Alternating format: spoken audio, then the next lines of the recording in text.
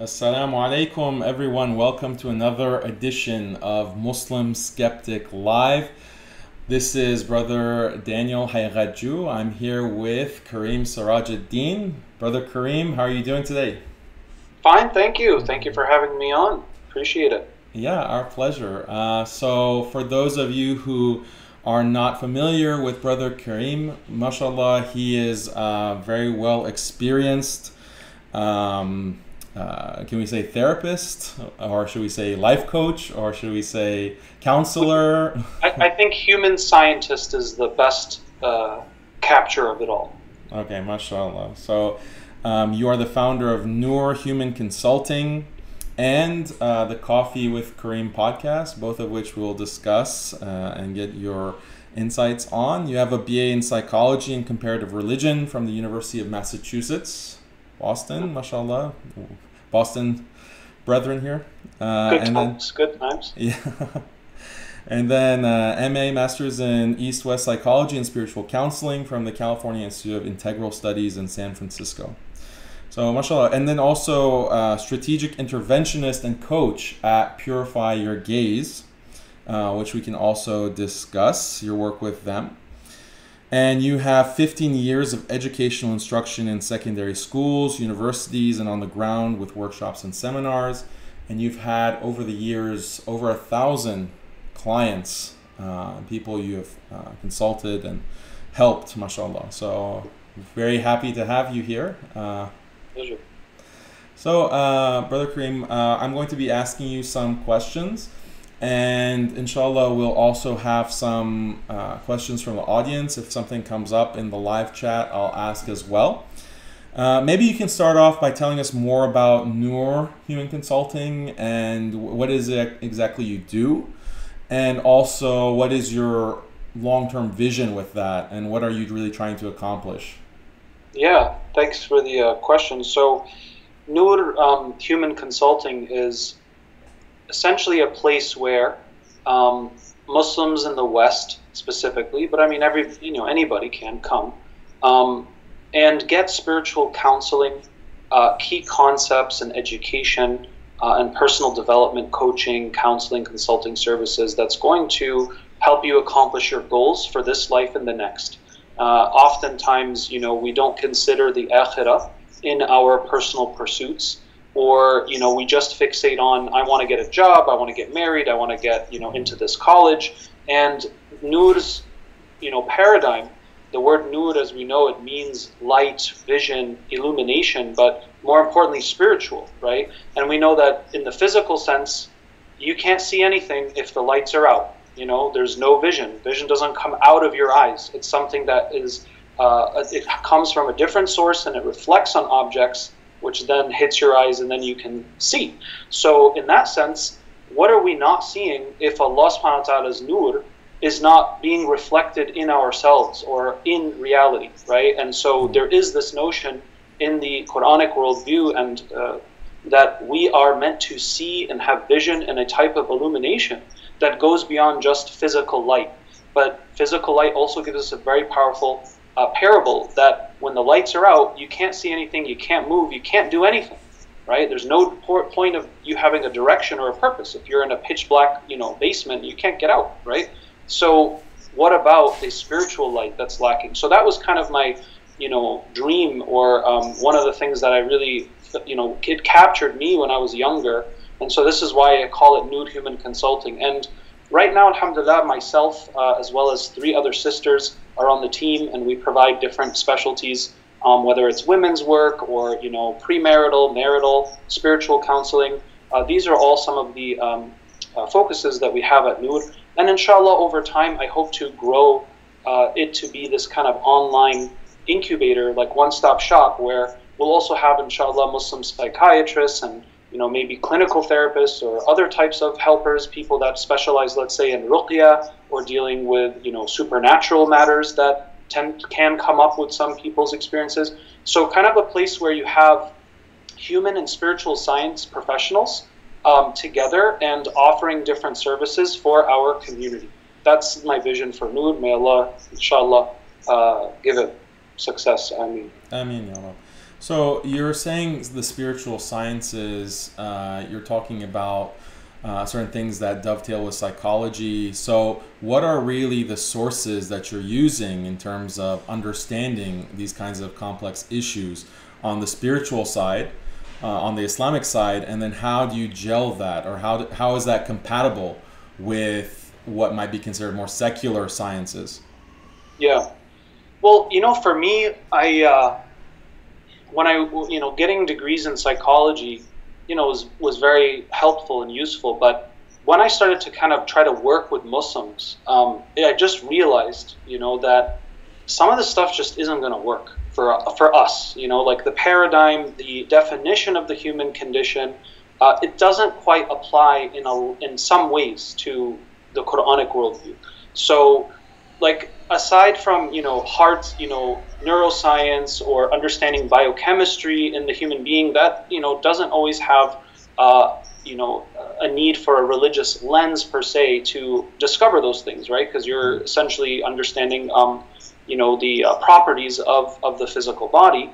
But but even so, how you're going to treat or help somebody, let's say, with depression or anxiety, you may use something like cognitive behavioral therapy in Western psychology, which is great, but it's also something that is very Islamic, in that what we think to ourselves, what we say to ourselves, what we believe, what we repeat to ourselves, what kind of afkar do we have? Because we all have afkar, dhikr, by the way. Some of it is very negative and rooted in, no substance based on the Quranic worldview, and some of it is. So the person also brings in, I want to say, this extra layer of one's existence, this dimension of spirituality, of akhirah, that there is a divine relationship that actually directly impacts every atom in the universe and every heart and mind and soul in existence.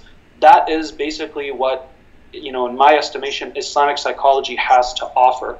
And ilm al-nafs is an established science in the Islamic tradition. We have classical texts that have been writing on things like this for several centuries. I mean, Muslims, for example, you have, al-Bayhaqi, al-Balkhi, al-Ghazali. There's different scholars of the past who already were addressing trauma therapy, overcoming anxiety, CBT, depression, PTSD. These are things that are actually, subhanAllah, documented in the Islamic tradition. Now, am I accessing those classical texts myself? No. But I'm, reading translations. Obviously, the Quran itself has a lot of direction around understanding the nature of the human being, what is harmful, what is beneficial, what helps you grow and become more empowered and excellent in your nature, and what doesn't. So clearly, if we accept that Allah exists, the Quran is a revelation from Allah subhanahu wa ta'ala, then naturally there's going to be some very important guiding principles about what the human being is and what they ought to be based on that map coming from Allah subhanahu wa ta'ala. So that's one of the things I kind of recognize as a personally and professionally, that if we're really going to help people, and whether you're Muslim or not, and we recognize that the Creator has specific guiding principles about what it means to be a successful human being, then that should probably be involved and considered in our approach to helping humanity, and certainly members of our own community that consider themselves consciously pursuing the truth and beauty and goodness based on Allah and His Messenger. MashaAllah, that's very profound. The one thing that I think would be interesting to get your insight on is how much space is there within secular psychology and cognitive behavioral studies? How much room is there that accommodates or can accommodate these kinds of positions that you're expressing, and that I think all Muslims share? But is there any area of conflict? Is there capacity for these ideas? And if so, are there any areas of conflict? Yeah, that's a great question. So, look, when it comes to like a therapist and their relationship to a patient or a client, right, it all depends on the therapist and the client. So there are, for example, people that aren't religious, but they're able to hold, very accommodating space for people to bring in their religious or spiritual beliefs. Or if a client says to their therapist, look, I want to do dhikr in our sessions from now on, and the therapist is going to be like, okay, sure, like let's, hold space for that. And, why is this important to you? And what do you want to say? And do you want to do it for 5 minutes? And so, of course, there are people that are going to accommodate the client's needs, because that's the first etiquette of clinical therapy, is that you help the patient with their established goals, right? Whatever it is. So in that sense, there is, of course, sometimes room and accommodation, given, again, the therapist's multicultural sensitivity or religious sensitivity, if any. But at the same time, we have to recognize that any subject you go study, whether it's philosophy or biology or, psychology, there is always a dominant ideology, right? There is always a, you start from kind of the ancients and trying to move your way into the modern. I mean, that's what you do when you study science. When you study philosophy, you go to Aristotle, right? And then you work your way up. So you have to kind of get a sense and encapsulate the tradition as it's evolved, so that you can now build on it and recognize that there's a lot of things you don't need to figure out from scratch, right? So with that said, Western psychology was born,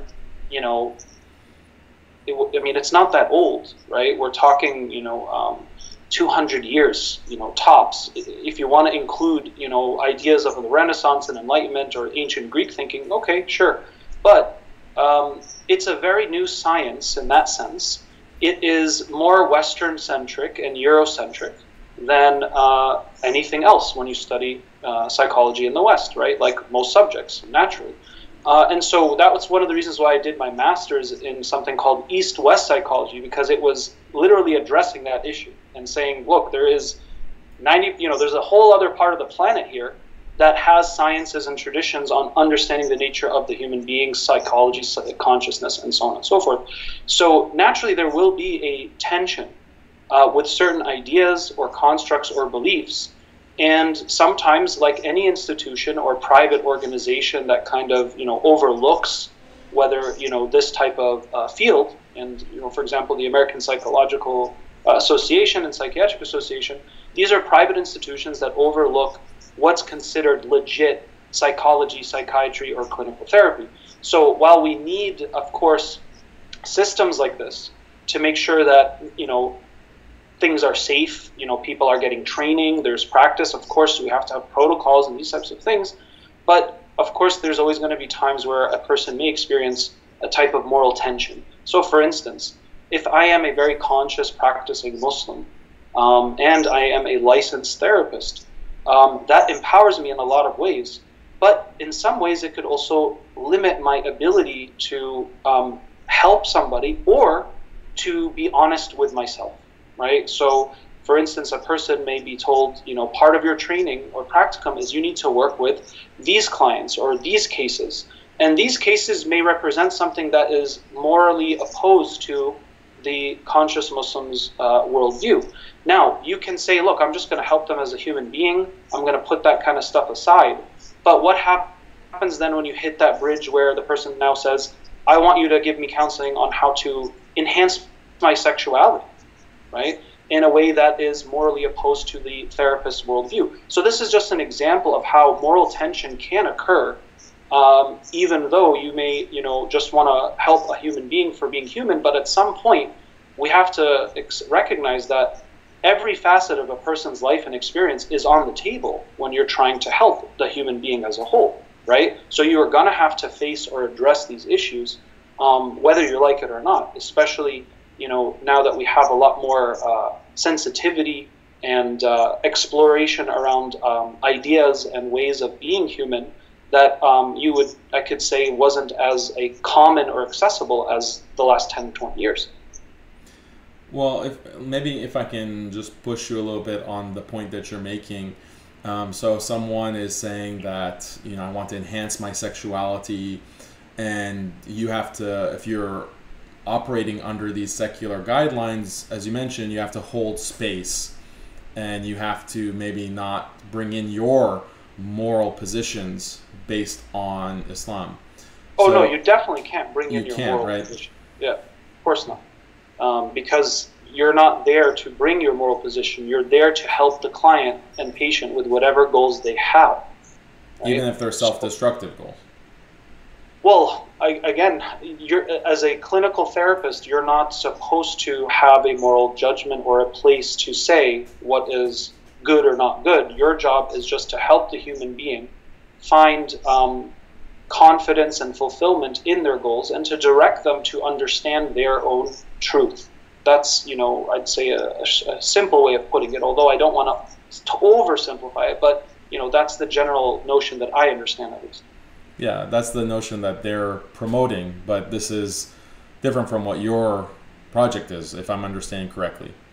Yeah, nude human consulting, is not a clinical practice. It's not a, it's not a therapeutic practice in that sense. Our work is more spiritual counseling.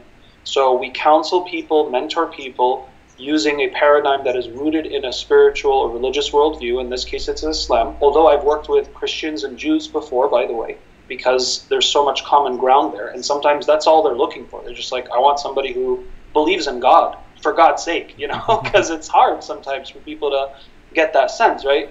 So, but yeah, so that's why I also do nude, is because, first of all, clinical therapists are not the only people that can heal and help people, all right? The Prophet ﷺ wasn't a doctor, he wasn't a clinical therapist, and he healed and counseled and transformed the planet in a very short period of time, and until today, sallallahu alaihi wasallam, he's bringing lives and hearts back to life. So we have to recognize, that healing, growing, and optimization is not always just what is conventionally standardized or out there. Another simple case of this is, I forget what the country was, but one of my colleagues who's a psychiatrist in the UK, he mentioned that it was a country in Africa, and they had gone through a lot of traumatic events with some of the issues going on there, and I forget the nation, but the bottom line is they didn't have enough psychiatrists and therapists to come and help people with PTSD. So you know what they did? They trained 50 aunts and moms of the village. And they actually, based on the research, showed and demonstrated that these mothers and aunts have made more impact in healing on people's recovery from PTSD than if you had another 10 therapists and psychiatrists coming, right? Because, of course, there's a cultural, personalized bond and intimacy that's there versus just bringing somebody from the outside and applying some model, right, on you. So it's just another way of demonstrating that there are multiple ways of knowing, multiple ways of healing, experiencing, and getting guidance and support. And it doesn't always have to fall under one specific category or another. Just like I would say, we don't go to the imam for every problem we have. That's one of the issues, right? We don't go to the imam with every single issue that we have. Some things are not going to be in his or her lane, right? Some things you have to go to a person who has more expertise, right? So similarly, we diversify, inshallah, in how we serve and heal. And I think our community has some unique journeys that you're not going to find anywhere else, and that requires more unique and custom services that incorporate cultural sensitivity, his heritage, different types of Islamic approaches. So, I'll stop there, and I hope that answered your question. Yeah, so can you tell me what is really the most common issue that Muslims are coming to you for your services? I'd say the majority of cases that I've worked with personally, it mostly has to do with relationships, marriage, skills, how to improve marriage, how to deal with adjusting to marriage, because a lot of people, they don't have a good training ground for marriage. So I always tell people, look, first 2 years of your marriage usually is also the training ground for your marriage, which is why it can seem very scary or you can mess things up. But I always, the sooner the better is always a good rule, and prerequisites, of course, as well, right, is very important. And take your time to get to know each other.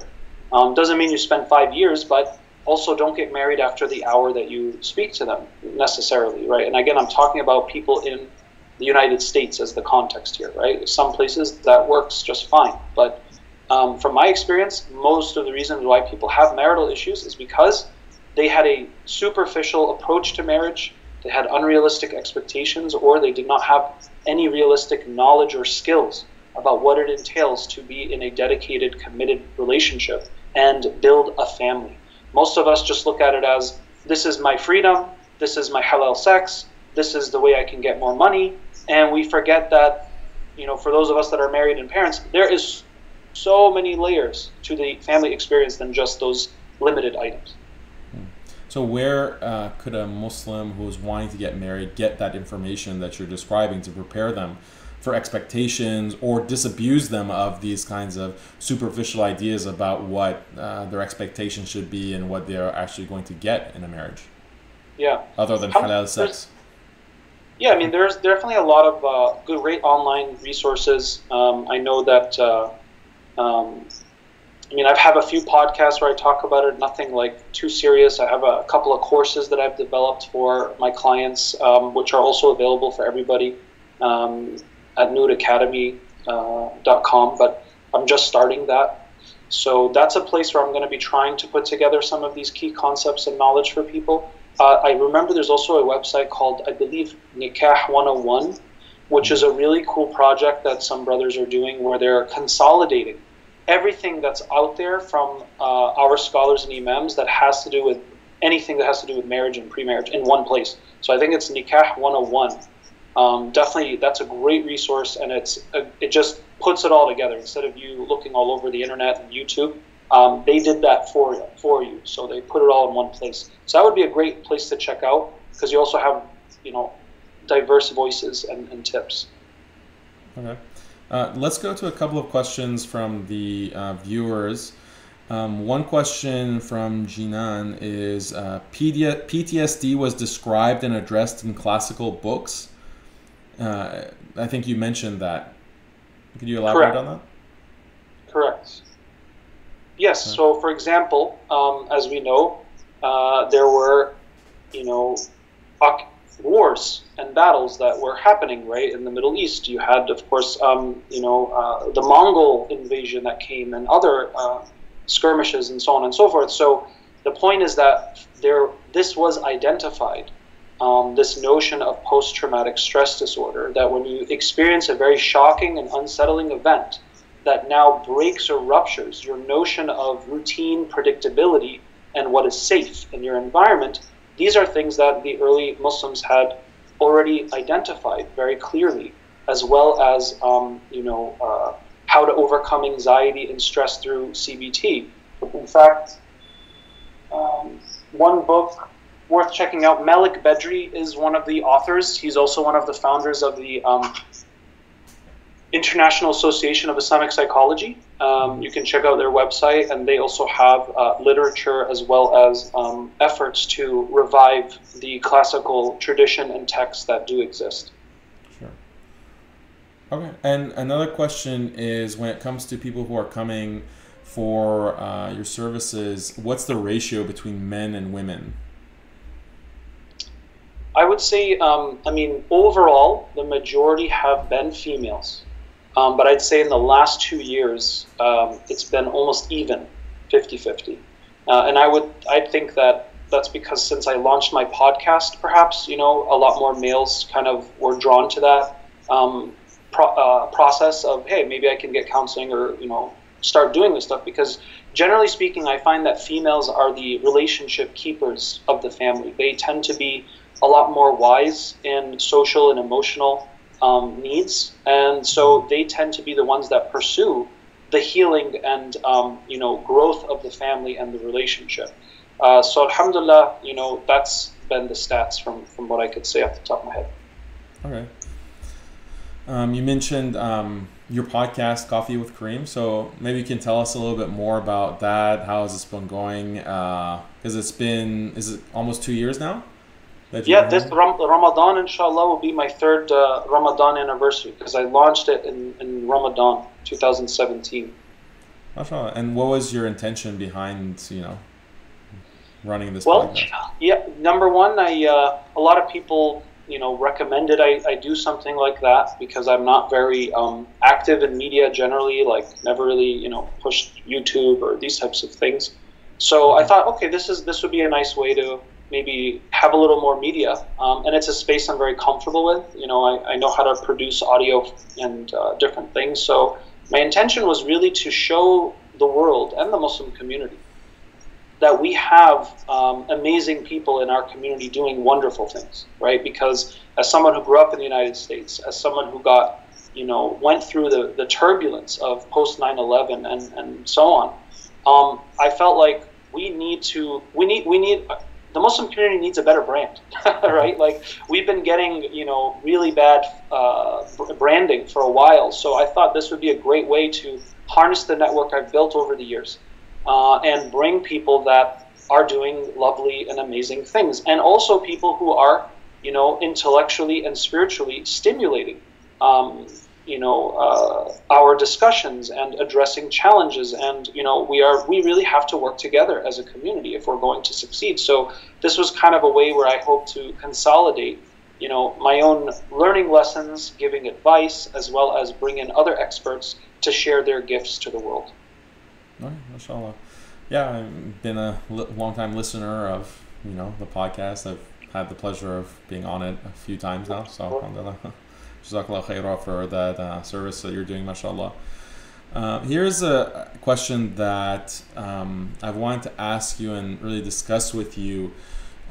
Within psychology, from what I can tell as a non-expert, and counseling and therapy, from a secular side, there seems to be a very high premium placed on not being judgmental and being very validating of people's desires and what they want for themselves. I think you put in terms of holding space.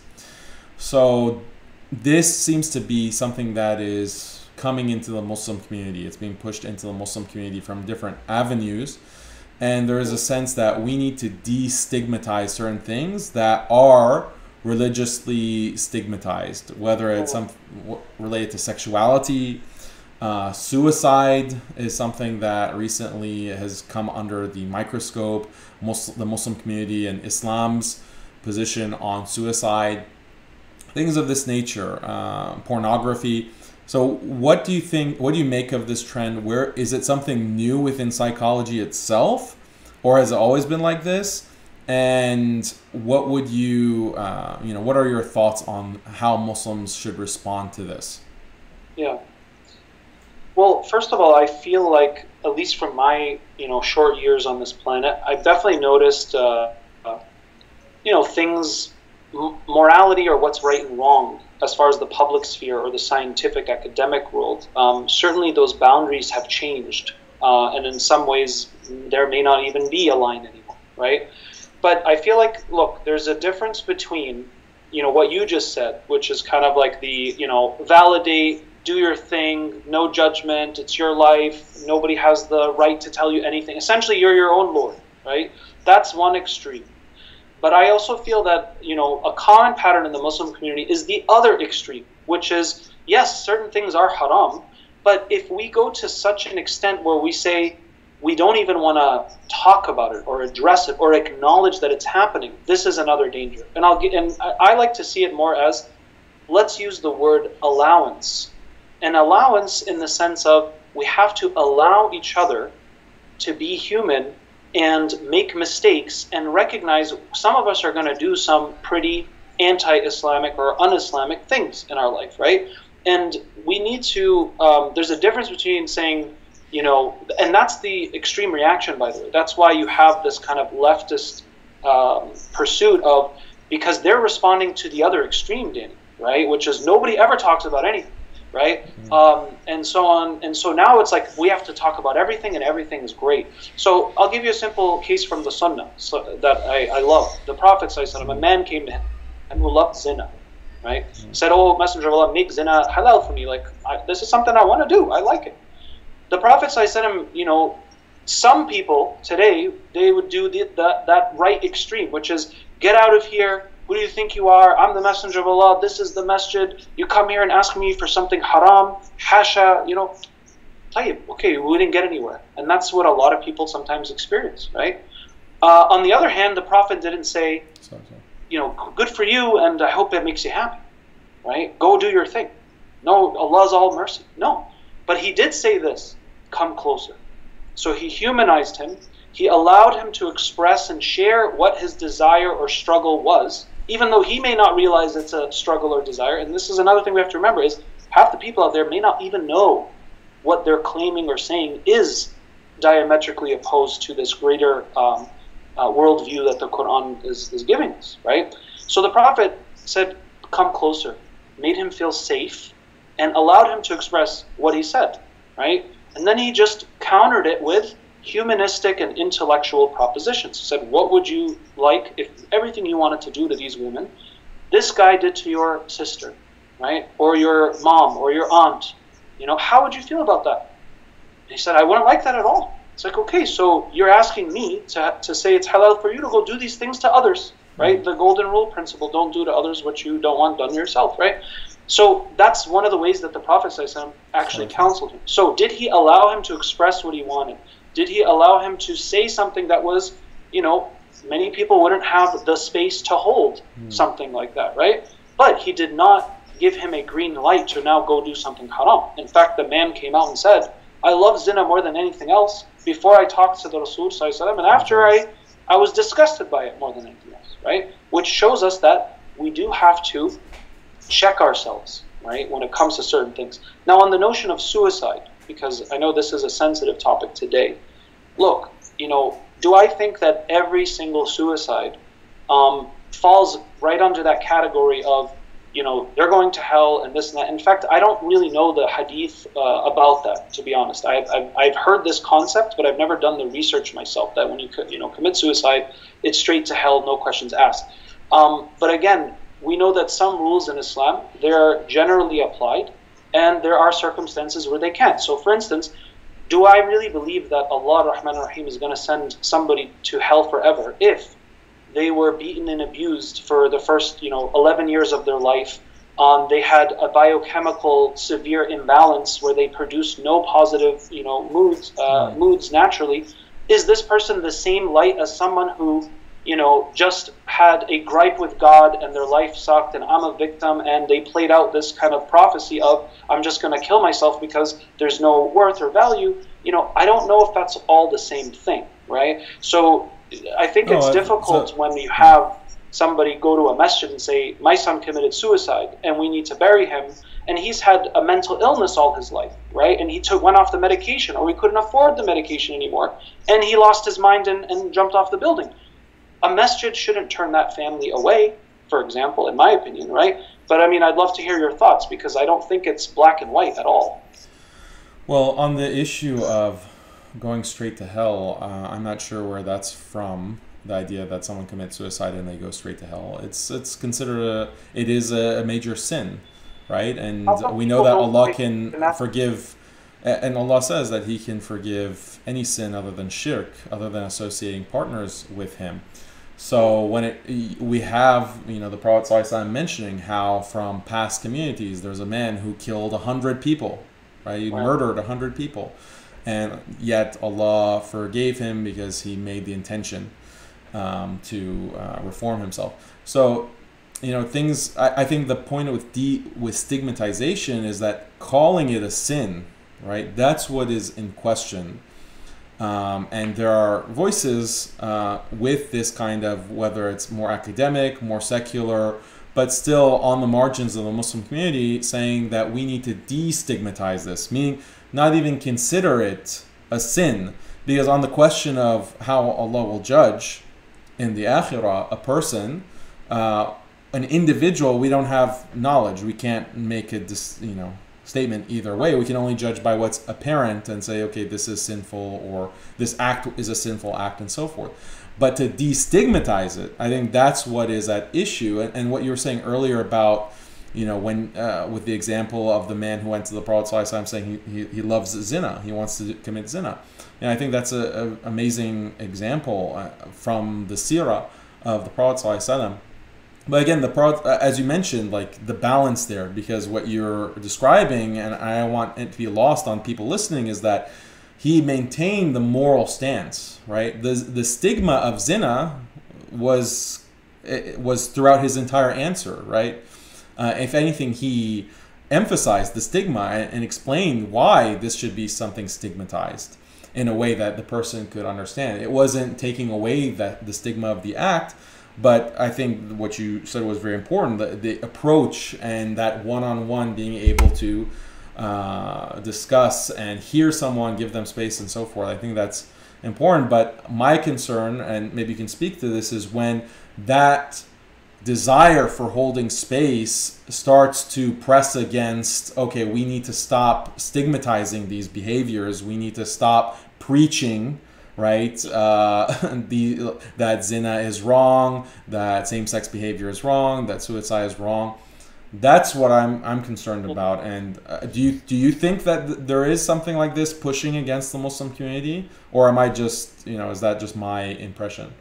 Well, look, I'm definitely not as informed and I would say active as yourself, sir, when it comes to some of these themes. But have I noticed a shift in paradigm and certain beliefs and values from when I was, in college? Absolutely. I mean, there's stuff I'm like, what? What are you talking about, right? How are you even quoting the Quran right now and making that claim? But subhanAllah, there's people that really feel that way. So, I mean, I don't know, again, I don't know a lot about this. I mean, is there now a push now where people want to make suicide okay? Is that what's happening? Or, I mean, is that one of the reasons why you brought that up? Or yeah, I mean, there are articles that are being published citing different Muslim counselors and academics, multiple, published in mainstream outlets. Like there was an article from BuzzFeed recently that I was reading. How reputable BuzzFeed is, not very, but still, I would consider it mainstream. And it was all about how we need to destigmatize suicide in the Muslim community. And but is the destigmatization about, having janazah or funeral services? Because again, from my experience, people tend to go, oh, if it's a suicide, we don't want anything to do with it. Like it can't come. We're not doing janazah. We're not making dua for the person. You can't do your service here. So is that? I mean, if that's the issue, then I think that's that's a good point, right? Because again, not every suicide is somebody who's just hateful towards God and the gift of life, right? So is that what those articles are about, or is it literally about suicide is a choice, just like eating vanilla ice cream or choosing to marry this person or choosing not to? So, I mean, is that really what is being said? I don't know. I haven't read those articles. But why would people promote suicide as an okay thing versus how to deal with a suicide in the community? That's a different discussion, right?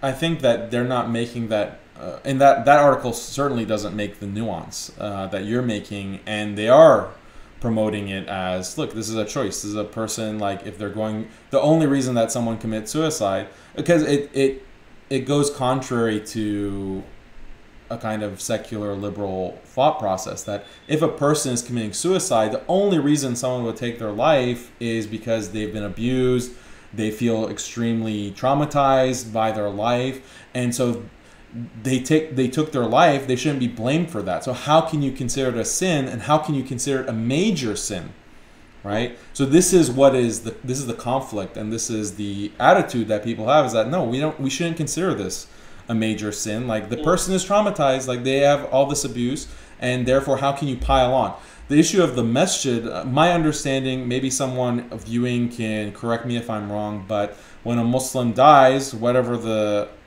means, it's fard kifaya, that someone is needing to do burial and janazah. So if one particular masjid is not doing it, there has to be someone who is going to do it. That's my understanding of the fiqh when it comes to someone who is, even some of these people who might have committed crimes against others and then they're killed in the process. Someone has to bury them because they're known as Muslims and so forth. So I'm not aware of all the nuances of the fiqh, but the article that I'm referencing and other articles aren't making these nuances. They're saying the stigma, considering this a sin, is contrary to conscience, moral conscience. Yeah, I mean, I don't know, I haven't read those articles, but what I can say about that, and in general, at least my understanding, I'm not an expert in Islamic law or anything like that, but, I do try my best to learn when I can. And one of the things I have learned from my teachers is that rules or positions about in Islam, like when it comes to they generally apply, right? But circumstances or certain situations, those always exist. I mean, this is very well understood in Islamic law and the categories of Islamic law. So, for example, make 70 excuses for your brother. That's not quite a law, but it's more of an encouragement. But the point here is that you don't make 70 excuses for your brother who has already backstabbed you 12 times, right? You're just a knucklehead at that point, right? The rule applies for if you know a person is doing something or not showing up or whatever that's outside of the general pattern of who this person generally is. So you start making excuses for them because this is out of the ordinary, right? But if 7 times in a row they just, left you hanging and ghosted you, then you don't make excuses for them anymore. You move on and you have another relationship with a different person, right? So similarly, suicide again, I don't know the fiqh, but what I learned when I was younger was that it is considered a sin. And yes, it is considered a sin, right?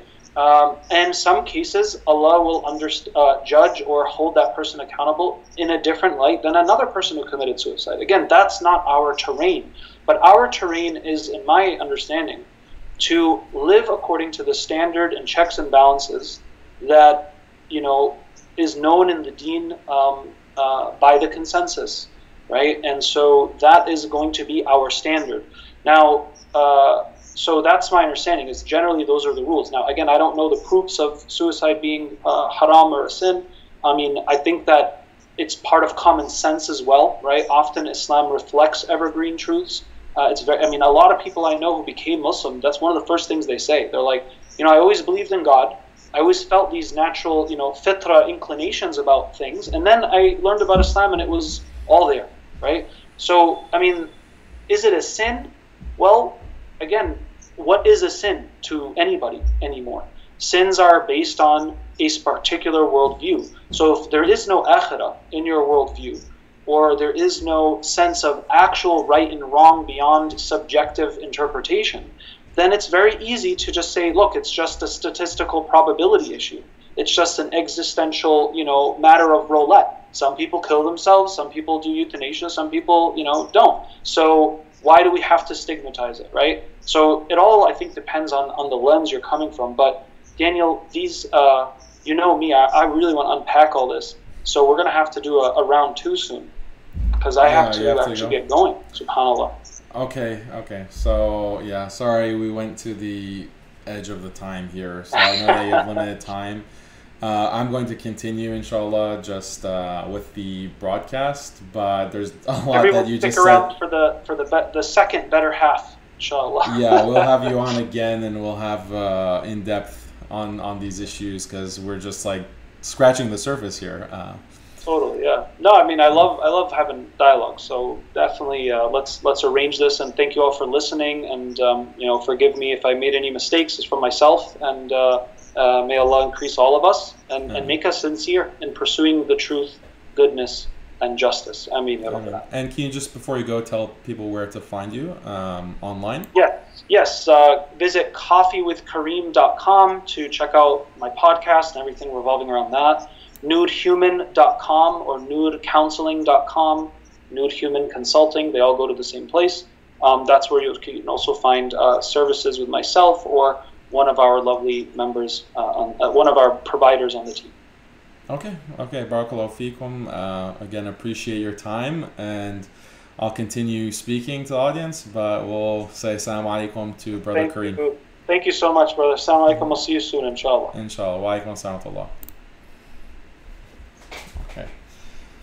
So, alhamdulillah, that was an interesting discussion. Unfortunately, Brother Karim didn't have more than 45 minutes to talk, but inshallah, we'll have other opportunities to speak with him. I definitely want to get deeper onto this suicide issue, because even if we want to say that from the perspective of individuals or the the secular sciences, there's no stigma with suicide, it's something statistical. Yeah, that is their lens. Okay, there's a lens, but then there's reality, right? And we always have to be careful not to fall into a perspectivalism. And this is something that I teach in my classes, and I write about often, is that within postmodernity, there's this sense or this idea that everyone has their own view. Oh, you have a view, you have a view, you have a perspective, you have your truth, I have my truth. So this is a kind of relativism that is very common intellectually. It's not coherent intellectually, even from a secular standpoint. But certainly as Muslims, we don't accept this. We don't accept that, yes, it's true, people have their perspectives and their views, but that does not take anything away from the fact that there is also the truth and objective reality. It doesn't matter if someone thinks that there is no God, and that we are just the sum total of random molecular interactions from the Big Bang and we're nothing more than material physical objects. It doesn't matter if someone thinks that. That's fine. They do think that. Many people think that. But is that reality? No, that's not reality. That's not the truth. And so I can't say that you have your truth and I have mine. No, the truth is singular. And so this is something that we always have to remember, and we have to be careful not to fall into this kind of perspectivalism, relativism, postmodernism, because of this kind of problem. I want to give a shout out here to the super chat contributor One Love and Charity, who has contributed $2 and says Salams Ummah. So wa alaikum assalam on YouTube. Appreciate the contribution to the super chat.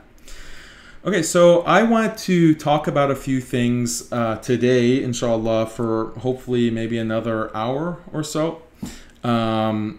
There are a lot of issues that have come up. I haven't been very active on social media over the past couple of weeks. It's been a combination of busyness with Alesna, with my online institute. I've been developing a lot of new material, new courses that are going to be up, inshallah, for enrolled students at alesna.org. But then also I've been busy with traveling and different kinds of projects that I have. So I haven't really been active with muslimskeptic.com. Haven't really had anything new. I'm expecting within this week and then hopefully within next week, a lot more regularly I'll be posting material, inshallah, and writing and contributing to that. So I apologize for the lack of new material on the website, but inshallah that is going to be forthcoming. Okay, so let me shift gears now to some issues that I think are worth discussing. One issue is the Sri Lanka bombing. So this is something that happened over the weekend. Very sad that people were killed. Who is behind this? What led them to commit this kind of terrorist act? These are all questions that remain unanswered. As far as I'm concerned, of course, immediately there are narratives that are published and distributed hours after an event like this, a casualty terrorist event like this happens. There's a narrative that is broadcast. And I always am suspicious of this, as I've expressed many times on my website and elsewhere, is that, well, how are all of the details suddenly available? And it hasn't even been hours after the event has happened.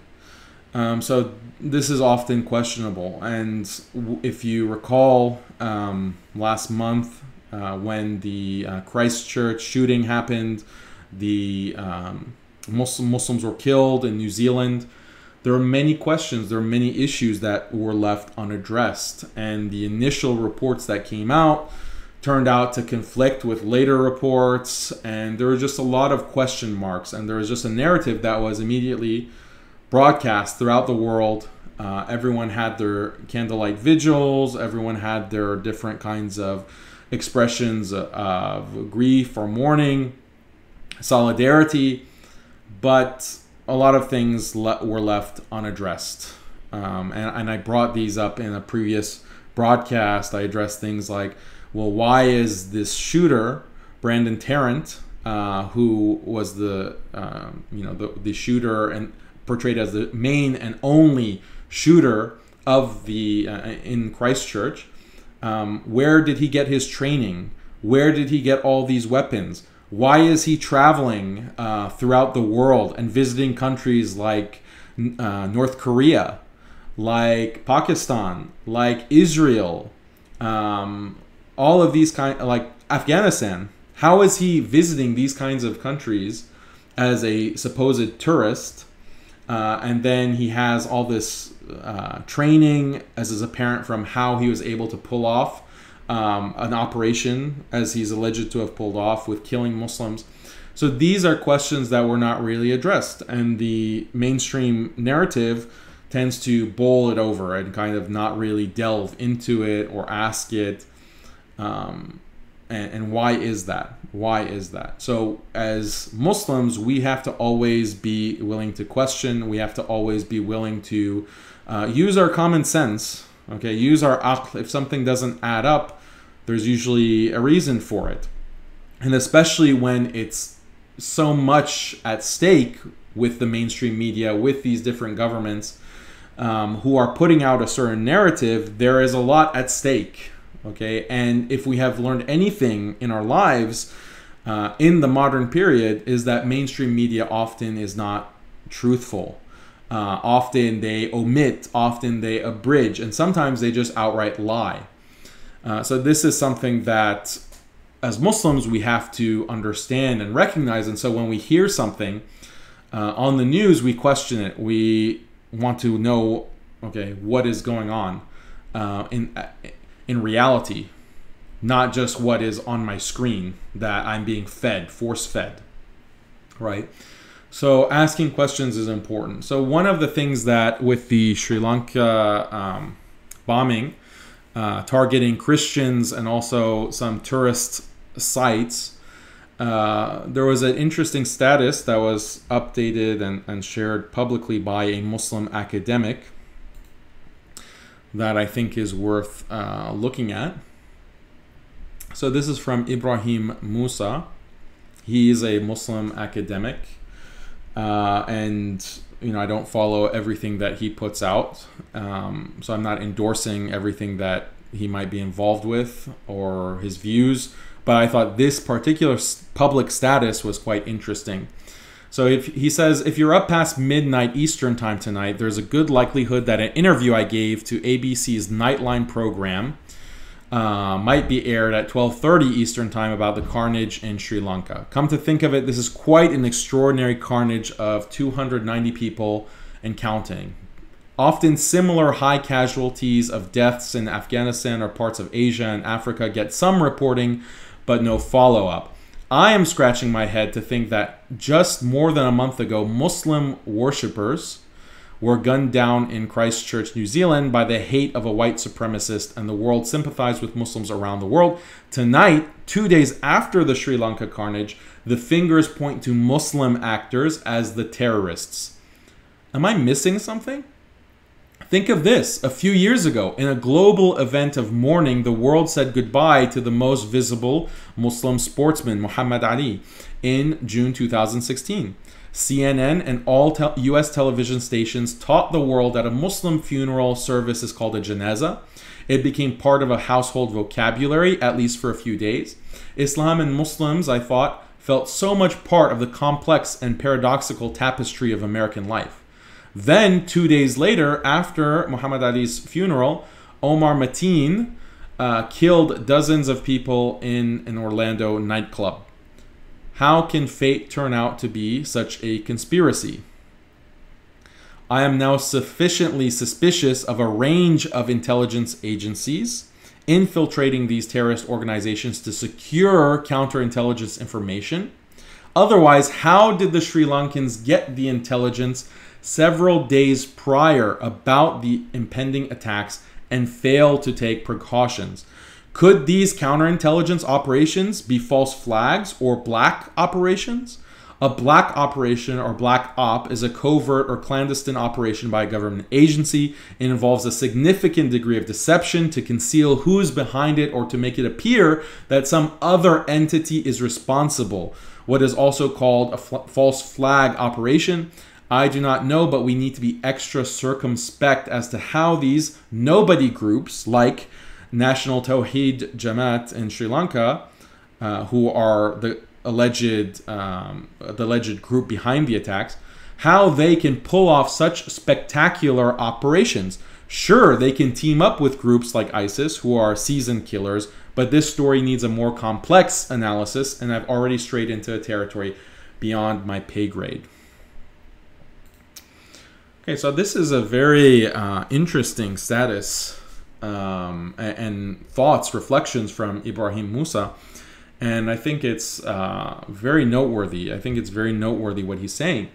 He's saying that, look, many of these Muslim groups who are either officially known as terrorist groups or they are just considered, opposed to government forces or have views that are contrary to government interests, and they're associated with Islam or with a particular religion. The government, governmental agencies throughout the world, not just Western governments or in Sri Lanka, all governments have an interest in surveilling, spying on, planting agents in these organizations, right? And so this is called infiltration. Their organizations are infiltrated.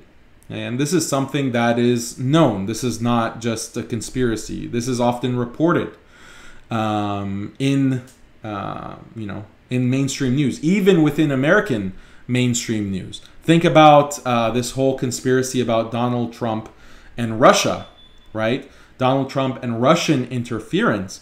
The whole narrative that turned out to be false, but at least they're willing to acknowledge the possibility that a foreign nation or intelligence agency of the Russians could infiltrate the U.S. government at its highest levels, right? This is something that they were not only willing to believe could take place, they actually believed that it did take place with Donald Trump. So if they can accept that entire government up to the level of the president can be infiltrated by agents of another intelligence agency or another country, then what about these, small groups, rinky-dink, whatever, in any other country?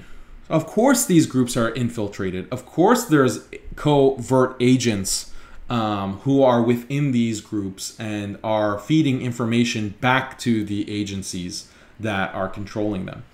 So this is something that is documented. One of the things that really is interesting, if you want to go look it up, is that the FBI infiltrated a Muslim group that was planning to bomb the World Trade Center in 1993.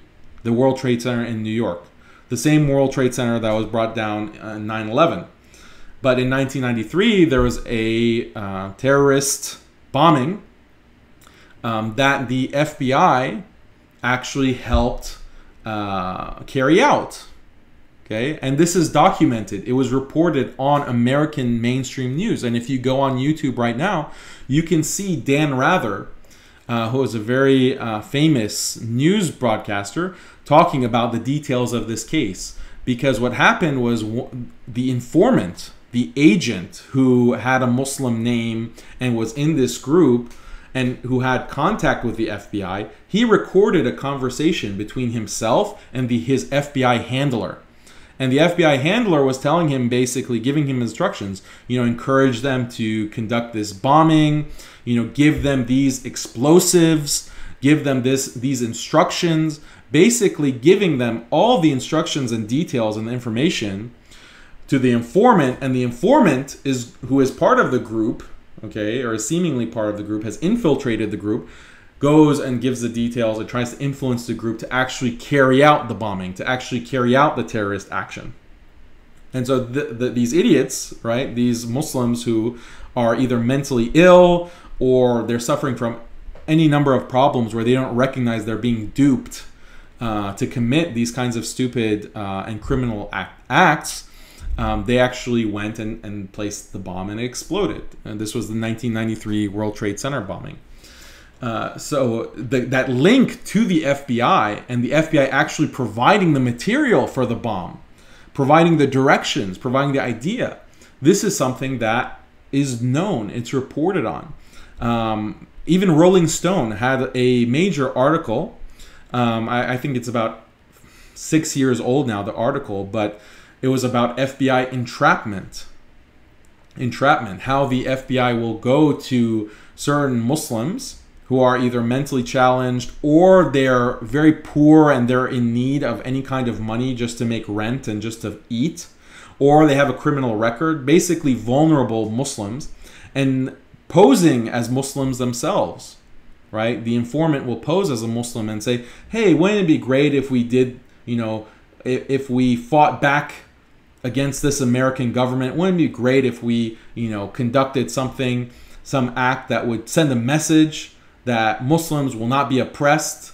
And so the informant will feed these kinds of ideas to this vulnerable Muslim or group of Muslims to encourage them to them to accept, yeah, let's do it. And once they accept on record that, okay, we want to commit this act, then the FBI will swoop in and will detain them, will invite media. The FBI stops another terrorist plot. Another homegrown terrorist is locked up behind bars, and they make a huge media spectacle about it. And who suffers from that? Well, obviously the Muslim community suffers, because now we're seen as terrorists. We're seen as irrational perpetrators of all kinds of heinous crimes and violence against people. So this is something that really was taking off during the Obama era. There were some certain entrapment plots in the Bush era, but in the Obama era, the most cases of entrapment happened in the Obama era, and it was the Obama administration that authorized the FBI to conduct these kinds of entrapment plots and target the Muslim community, to surveil the Muslim community, to infiltrate the Muslim community. This happened. This is all record. You can go to rollingstone.com. You can go to The Intercept. You can go to the New York Times. These things were covered in depth. There were documentaries made, TED Talks made about how Muslims were being used in this way by Obama, and the Obama administration justified this. Okay, Eric Holder, the Attorney General of Obama, said that, yeah, we're perfectly on board with the FBI doing this. It's perfectly legal, and we think that it's necessary. So Muslims who want to talk about, the Obama, let's reminisce about the wonderful days of Obama. Now we're stuck with Donald Trump, but wasn't it so much better when we had Barack Hussein? He was our man, right? Hope and change.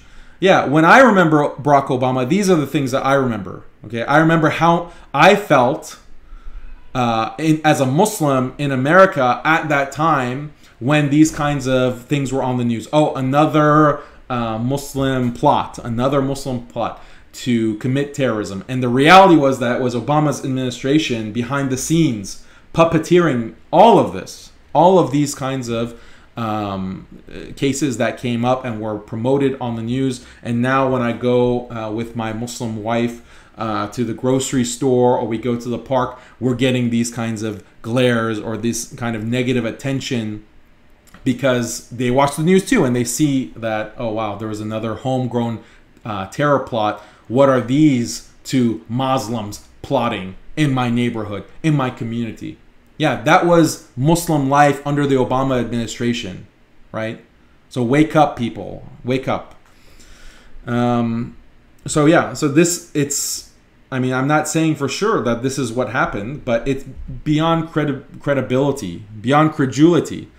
And Ibrahim Musa here has picked up on it. He's asking these questions, and hopefully he won't take down this status. But he's saying, how could the intelligence agencies of Sri Lanka, of India, of Pakistan, within the subcontinent generally, not be aware of this huge plot, right? Coordinated plot to blow up churches and these kinds of major hotels. How could they not be aware of that? How could their informants not have told them about this? And why, you know, and it doesn't even make sense. There were other Sri Lankans who were saying, non-Muslim Sri Lankans, saying that we have high doubts. We really doubt what this media narrative is. Why would Muslims, they're a minority. They're the oppressed minority within Sri Lanka. There's a Buddhist majority, and Christians are even a smaller minority, smaller than the Muslim community in Sri Lanka. Why would Muslims target Christians? What sense does that make? Even if, like, let's just play devil's advocate and say that this is a kind of legitimate thing to do, to commit this heinous act of terrorism. Even if it were, what political sense does it make to target this group as opposed to another group? It seems like one could say that this is not what happened. This is actually nonsense, that no one would be so stupid and bring such negative scrutiny, right, to themselves by this kind of bombing of the weaker Christian minority within that country. So Sri Lankans themselves, non-Muslim Sri Lankans themselves, are scratching their heads and asking, like, something's not adding up here. Something's not adding up. And then there are also reports that Muslims were saying that we reported this group. We reported Tawheed Jamaat. We reported them as having these kinds of criminal aspirations. What happened to the report? What happened to follow-up? Okay? What happened to the credible threat? So this is something that we have to just not be naive about. We have to not be naive. We have to ask questions, because this is, if more people ask questions and more people reject this kind of very unbelievable scenario, then there'll be less motivation for different agencies to conduct these kinds of operations, to conduct these kinds of false flags, or black ops, as Ibrahim Musa put it. Because the whole point of the false flag, the whole point of the black operation, is to get the public to react in a certain way. To react in a certain way and to be motivated and mobilized towards a certain direction. And historically, there are so many examples of these kinds of false flags. So one of the big examples that is often noted is that the United States was aware, the US government had credible intelligence that the Japanese were going to attack Pearl Harbor. And they were actually going to bomb Pearl Harbor. And in advance, the US government knew, but they wanted to avoid evacuation. They wanted to avoid actually pulling out their troops from that base. Why? Because they knew that it would provide a reason. Okay, this would motivate the public, the U.S. public, to say, okay, we need to go to war. We need to enter World War II. Prior to that, there wasn't much motivation amongst the U.S. public to enter yet another world war.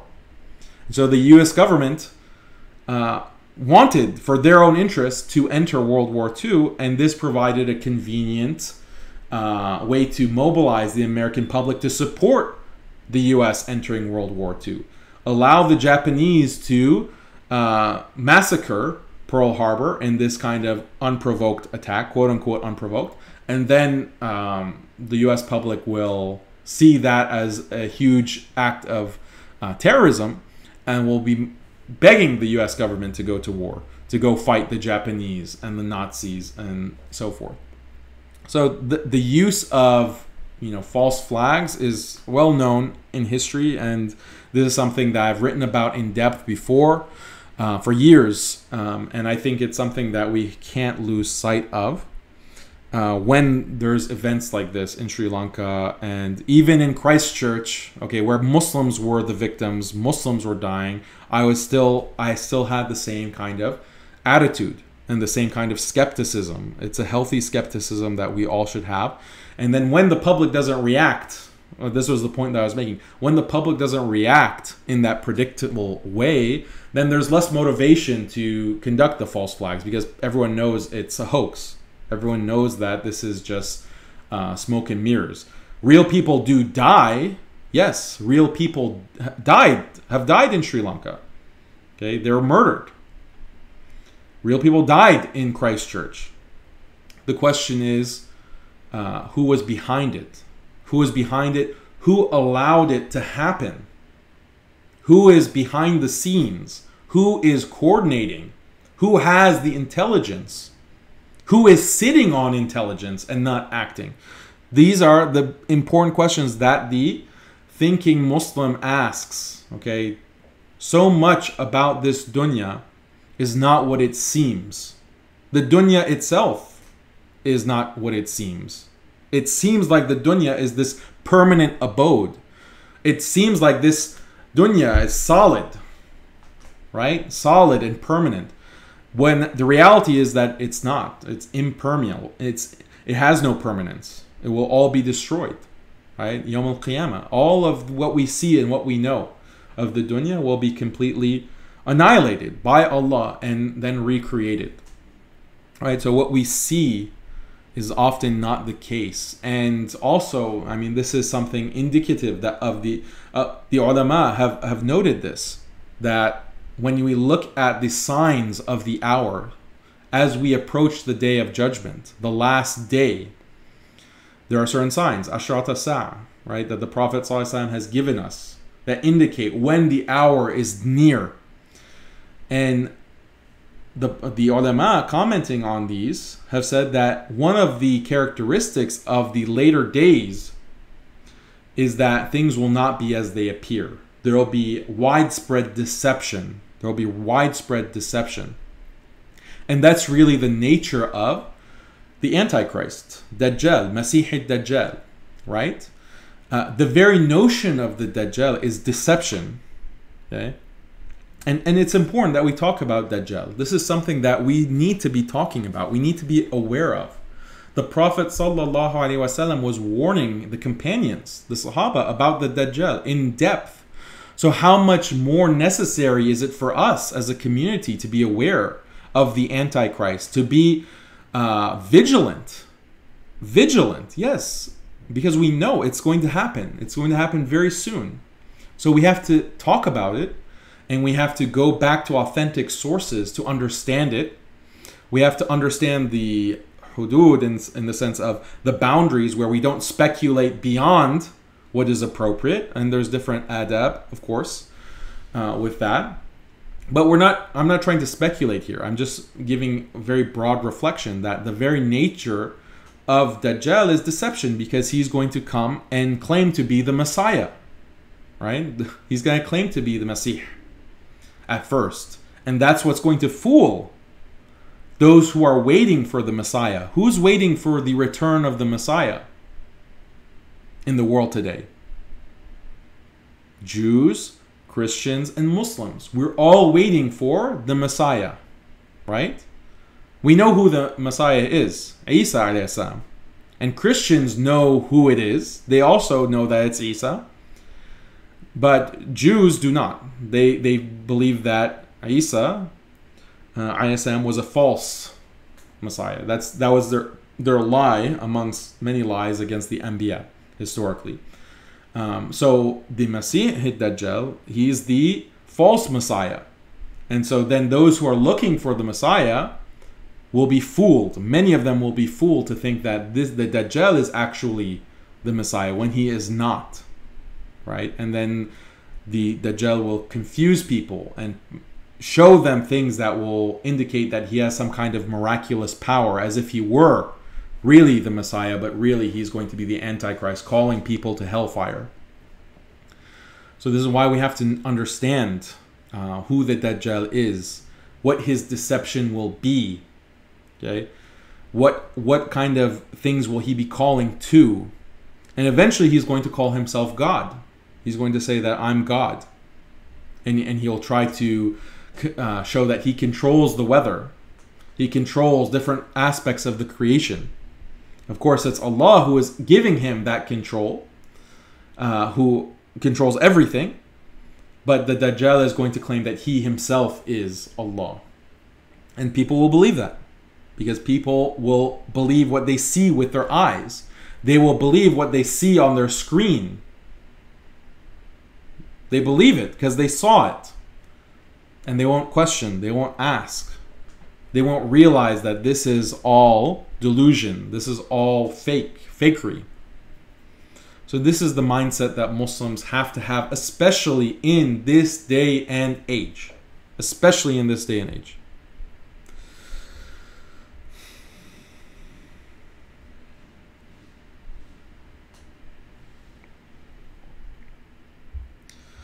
Okay. Let me look at some questions.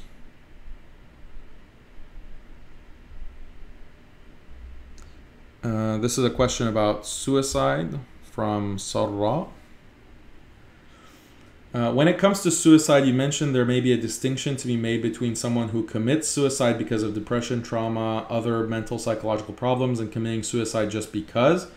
What I've noticed, though, is that when someone commits suicide, people almost always end up pointing to mental psychological problems anyway, i.e. the idea that no one would commit suicide if they haven't reached that level of depression. Sort of another way of saying suicide is always understandable and justified in a way. Yeah, exactly. This is exactly right. This focus on mental health. Okay, do we think that Allah and the Prophet ﷺ are not aware about the conditions that will lead someone to commit suicide? Of course. The Creator knows. But it's still sinful. It's still a major sin. The point is that no matter how difficult life is, every difficulty that you face in life, from the smallest prick on your finger to entire catastrophe, okay, everything that happens does not happen except by the will of Allah. Okay, and the whole point of this life is that you have to have sabr. You have to patiently persevere, and this is a means of purification for yourself. It's a means of getting closer to your Lord. It's a way for you to understand the reality of the dunya. Okay? That the pain that we experience in this dunya is not permanent, just like the dunya itself is not permanent. Okay? So the people, everyone experiences pain. Everyone experiences trial. But Allah promises in the Quran that He will not test a person beyond what he can bear. Isn't that the case? Right? So to commit suicide because of one's despair, to despair in the mercy of Allah, to despair in the power of Allah, to despair in the qadr of Allah, these are major sins. Okay? It can even extend to kufr, right? It can even extend beyond just the sin, depending on the person's state. So yeah, this is something that we have to understand. We have to take what Allah and the Prophet ﷺ says. We have to take this as reality, because it is reality. And that's the lens, and that's the understanding that we interpret other things, like, okay, trauma, okay, you have a difficult life, okay, you have faced these issues and these abuses, all terrible things. And yes, we sympathize, we empathize, we help each other, but we don't help each other at the expense of what Allah has said and what the Messenger sallallahu alaihi wasallam have said. There's lines, and I mentioned this last week too, that some Muslims today just mix things up. You know, they mix things up and they go beyond what is allowable in Islam, because either they're ignorant of the lines that Allah has set, the hudud, or they are aware of the had, but they just can't help themselves to go over it. They just violate it. They just violate it.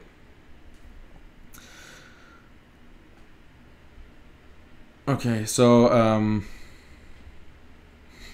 Hassan is saying, where do we watch your videos when you are eventually permanently blocked by Facebook?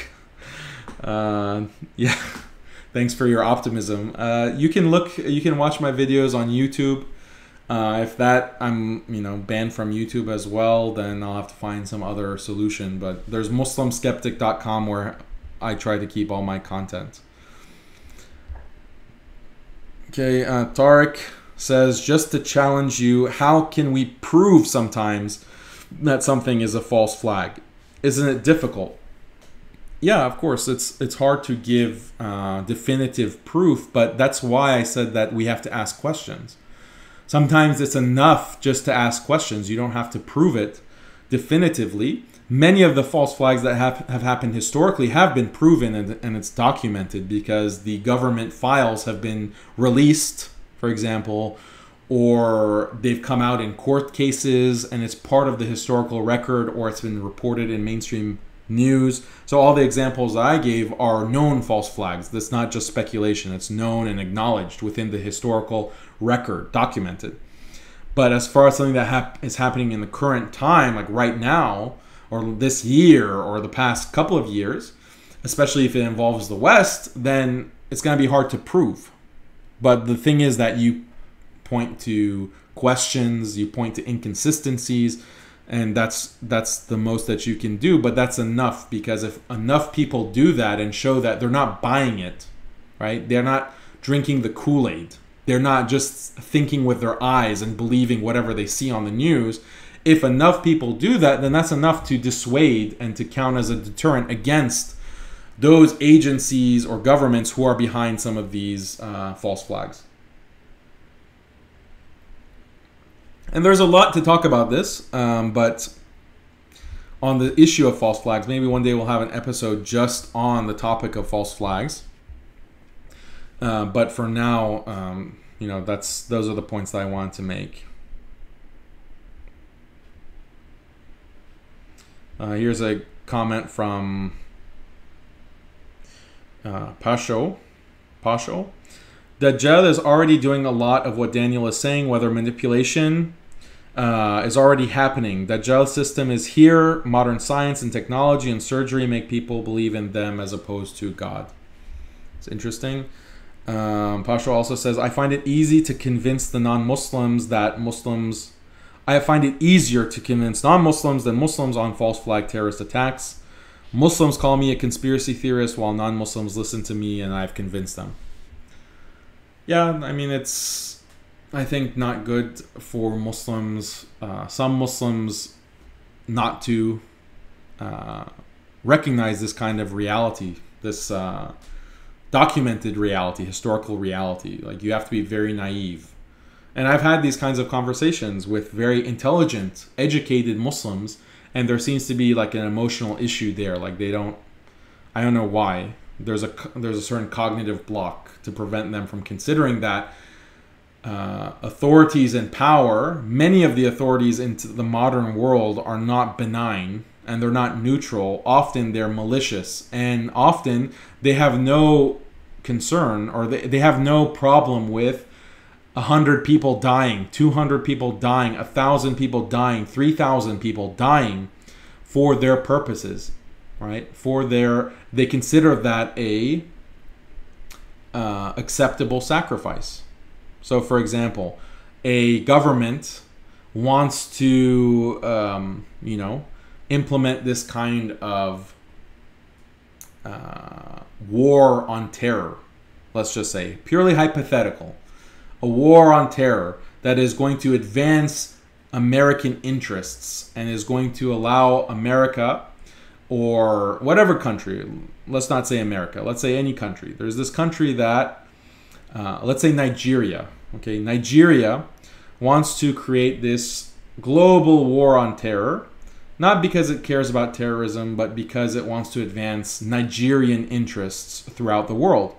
And if Nigeria is able to control more of the world and more of its resources, that will greatly help and benefit Nigerian people, right? This will help Nigeria as a nation.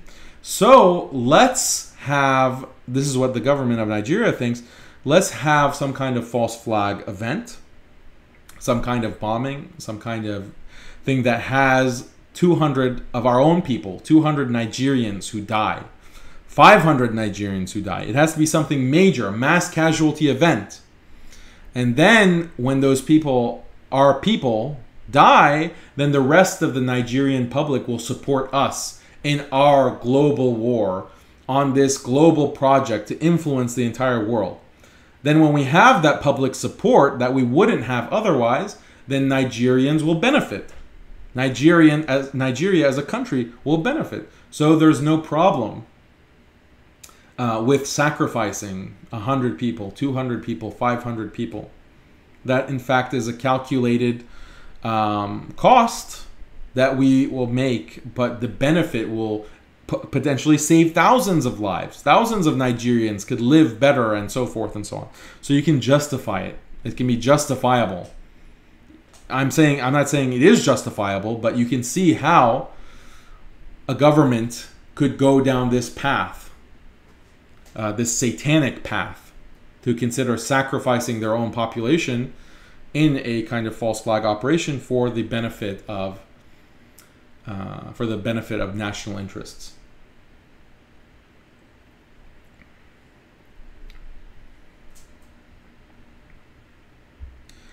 Okay, so this is my thoughts on Sri Lanka.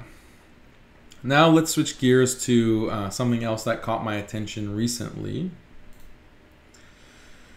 So have you heard of this new show called Ramy? Ramy? Is it Ramy or Ramy? Ramy.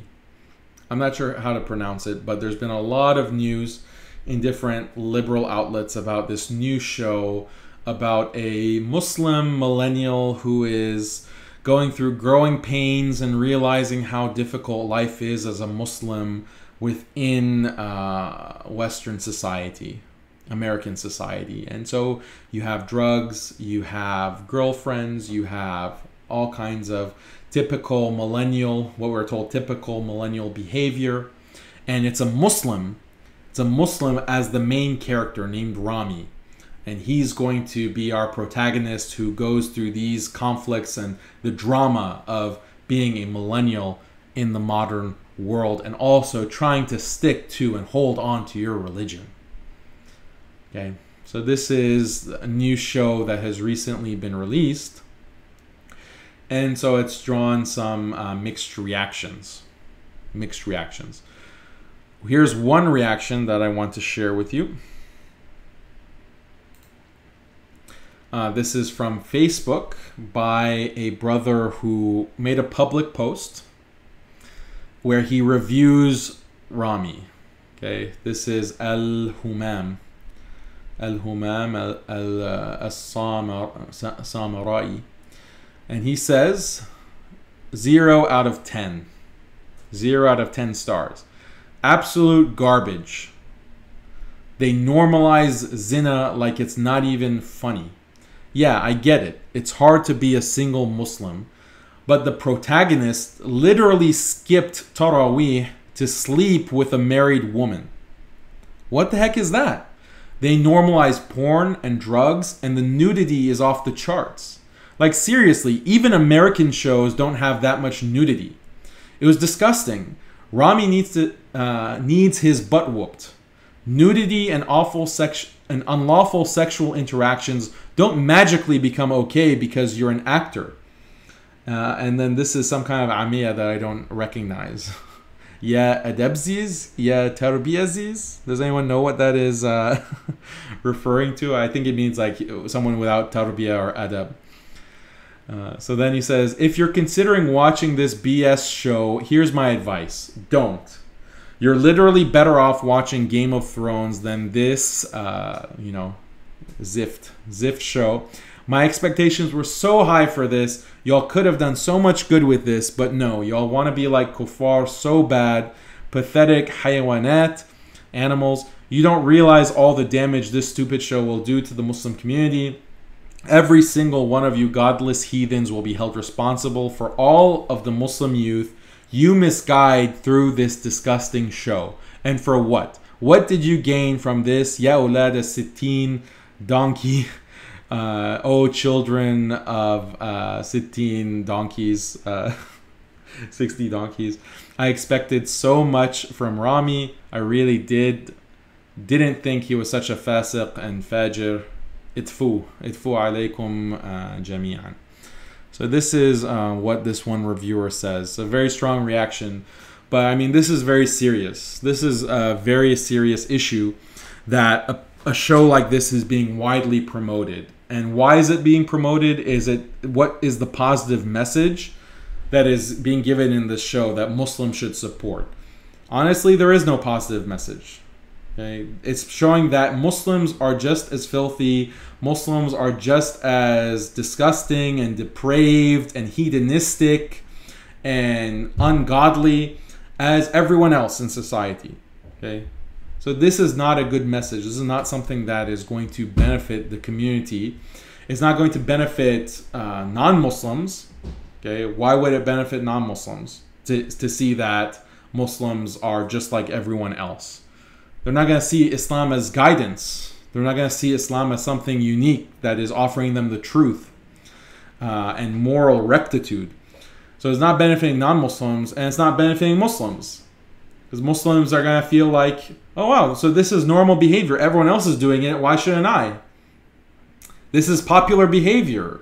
If everyone is doing it, then I'm going to feel less of a hesitation to engage in these kinds of behaviors.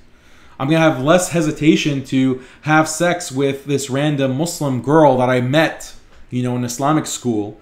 Because look, there are these TV shows that are broadcasting it, that Muslims are doing this, so I don't want to be different. And why should, this is what I want to do anyway. I want to fit in. I want to be a part of the wider culture. My non-Muslim friends and classmates are engaged in this behavior. I've been holding myself back because I thought that Islam is different, and being a Muslim means I have to be committed to avoiding these behaviors and to avoiding these kinds of sins. That's why I thought, that's what my parents have been telling me, that's what the imam at the masjid has been telling me. But then there's this TV show that is being promoted by Muslims and non-Muslims alike that is saying that, oh, well, Muslims engage in this behavior, and you can have some internal conflict about it, but at the end of the day, look, this is life. This is what being a Muslim millennial means. So there's no problem.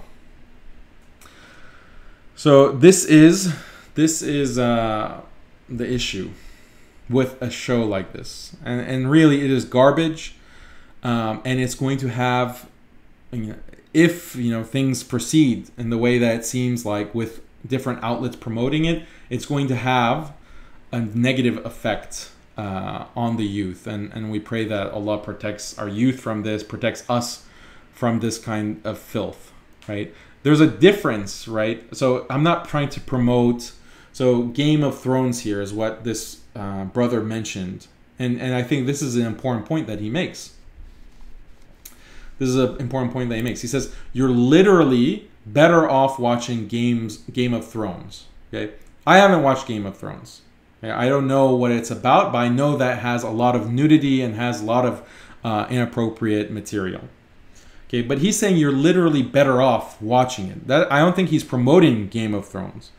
But I think there's an interesting idea here that Game of Thrones doesn't involve Muslims, right? Game of Thrones has no Muslims on it, from what I understand. I don't think, if there were Muslims on it, I'm sure social media, you'd see Muslims praising it even more than some Muslims already do.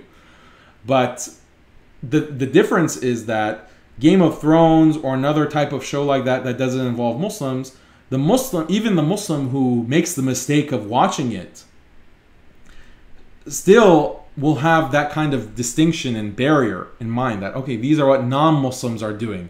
Muslims are different. Muslims don't engage in this kind of behavior, right? And if they do, they don't advertise it. They don't do it openly. They don't make a TV show about it, right? They don't display it for everyone to see. There's a reason why Allah says that He will forgive sins except when the sin is broadcast, right? When you openly say that, oh, I committed this sin last night.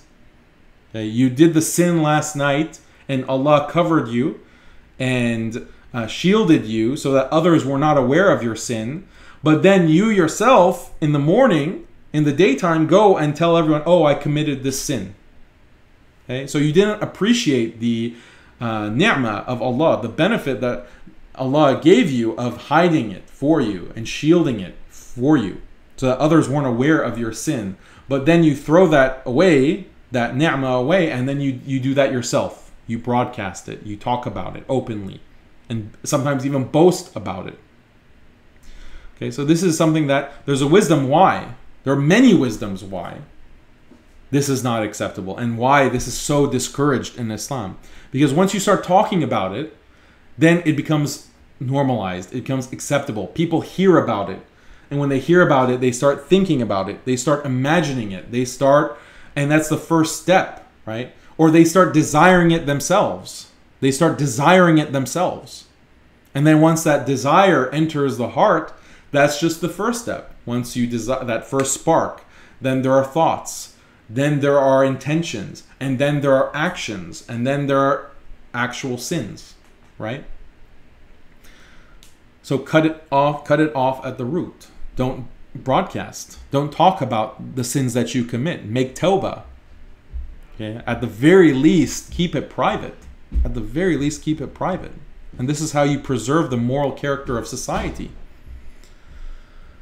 So you're literally better off watching something else that doesn't involve Muslims. But then, unfortunately, we have Muslims who are going to praise this show, have already started praising this show. Okay, Ramy, and saying this is amazing, and finally we have Muslim protagonists on mainstream TV or whatever. Oh, this is going to help so much with public relations, and now Muslims are finally going to be relatable. Why do we want to be relatable? I'm perfectly relatable, and I don't have to promote or be a part of this garbage. I'm perfectly relatable with my people, non-Muslims around me, with my neighbors. Perfectly relatable. I talk to my neighbors all the time. They don't need to think that I am, doing drugs and watching porn and having sex with strangers to relate to me. Why don't we try to relate to people by talking about shared values? Why don't we talk to people on the basis of aspirations? What do we aspire to? What do we care about? Everyone cares about the truth. Everyone cares about the truth. Everyone cares about knowing where they came from, where they're going, what is the nature of reality. Everyone cares about this. Why don't we relate to people on that basis by talking about these issues, by explaining to them, this is what the truth is. Please, would you like to talk about this? And yeah, I understand that you don't always have an organic opportunity to get into these deep issues right off the bat, but you work towards it. Step by step, you work toward it. You relate to people. You talk. You share with them. Okay? You share with them different things. Food. Okay? You help them if they need help. Okay? You talk to them. You be a human being. Okay? And how is a human being defined? It's not a secular humanist definition of what is a human being. What humanism portrays as being human is not human at all. Okay? What humanism is an alien notion, like a robot deviant. Okay? That's what humanism portrays as what a human being is. Okay?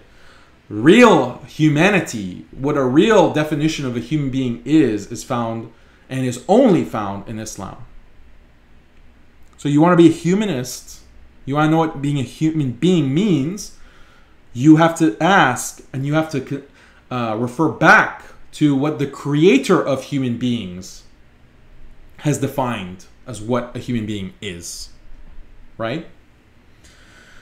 So, yeah, even this garbage show, it makes us more relatable. No, arguably it doesn't. Even on that basic level, it doesn't accomplish it.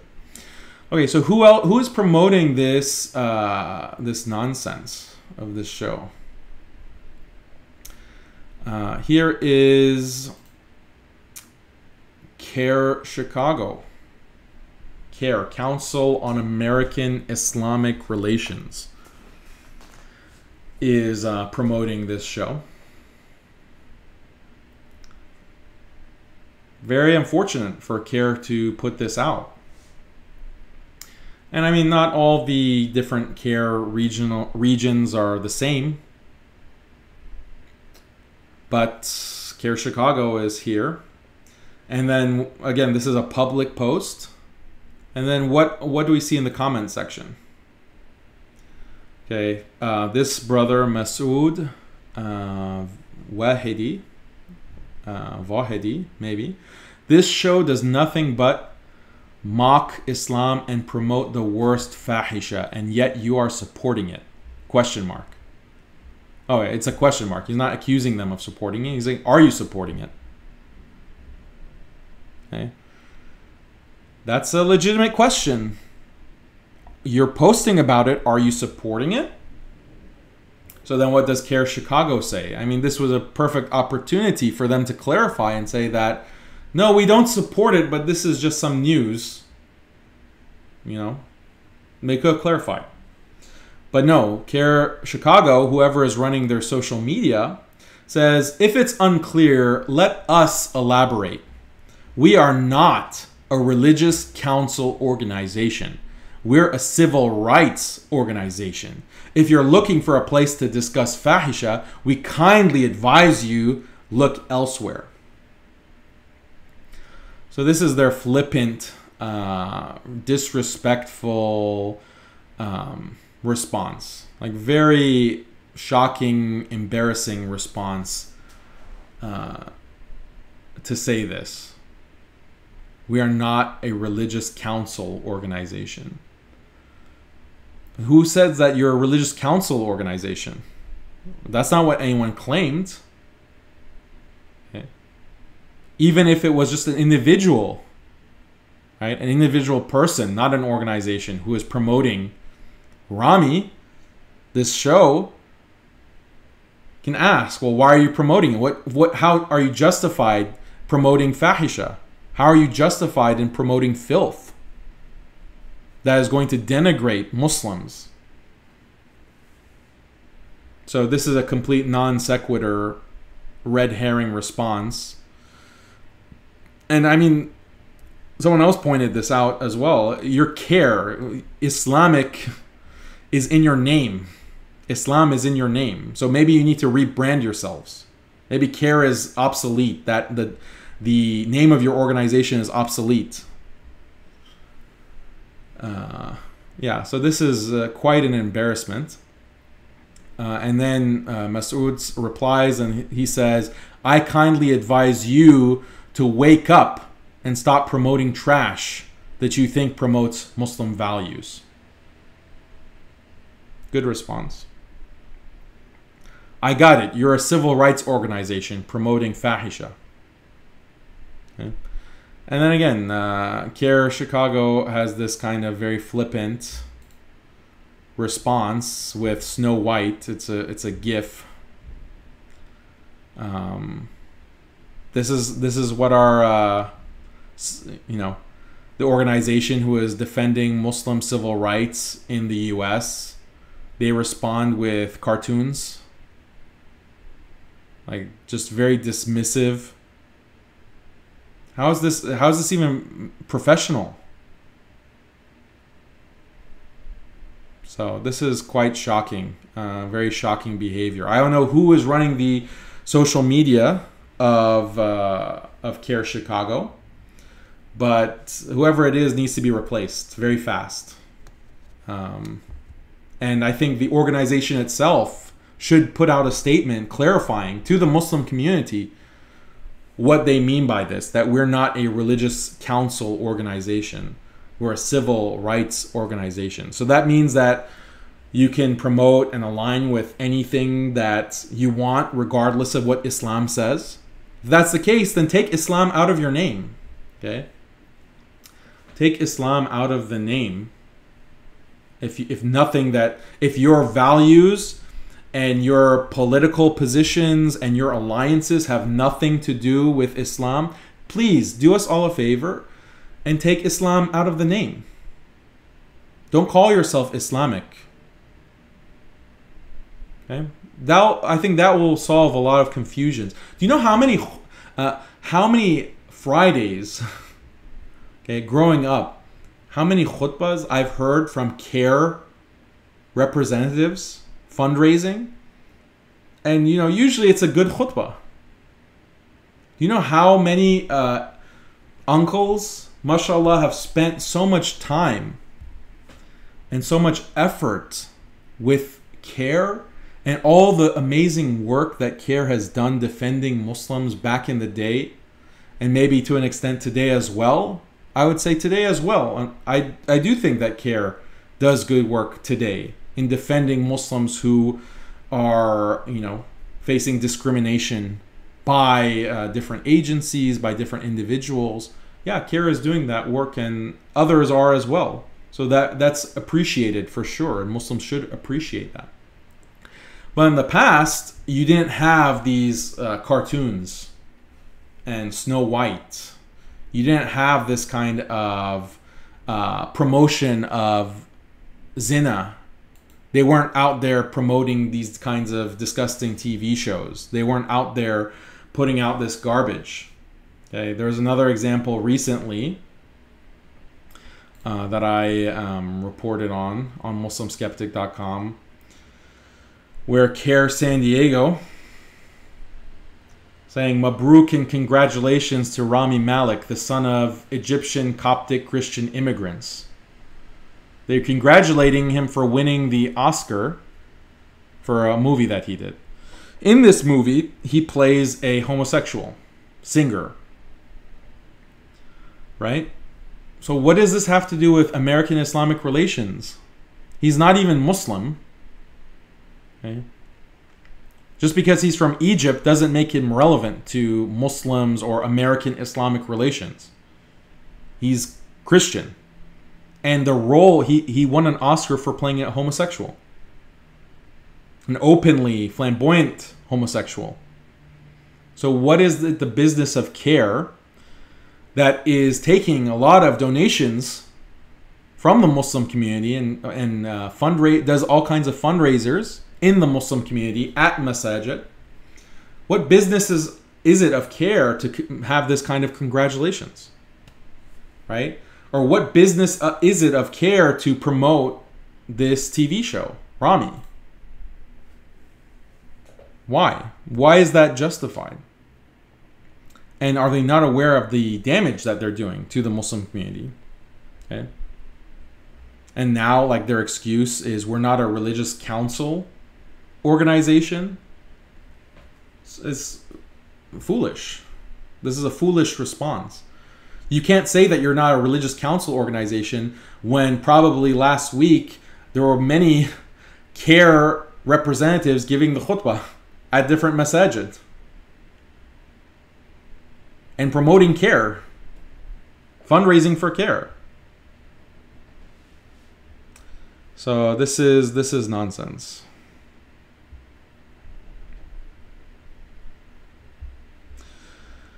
Let me see.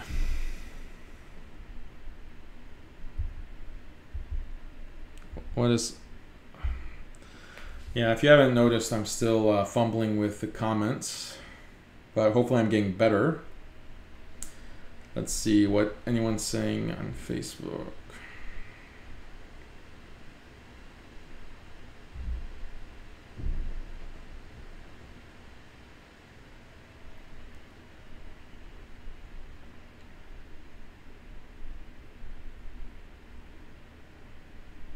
Okay, Brother Tariq is saying, yes, my uncle is best friends with Ramy and we've known him for years.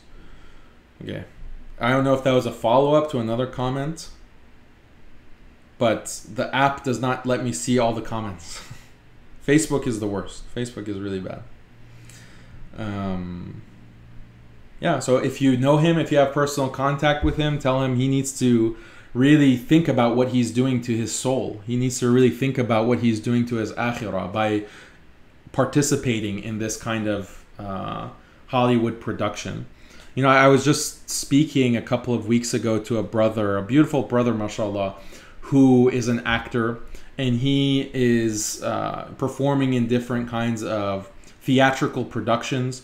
And he was telling me that he's had many opportunities to actually be featured on mainstream productions, commercials, and TV shows, but that he's always declined. He's always declined. Why?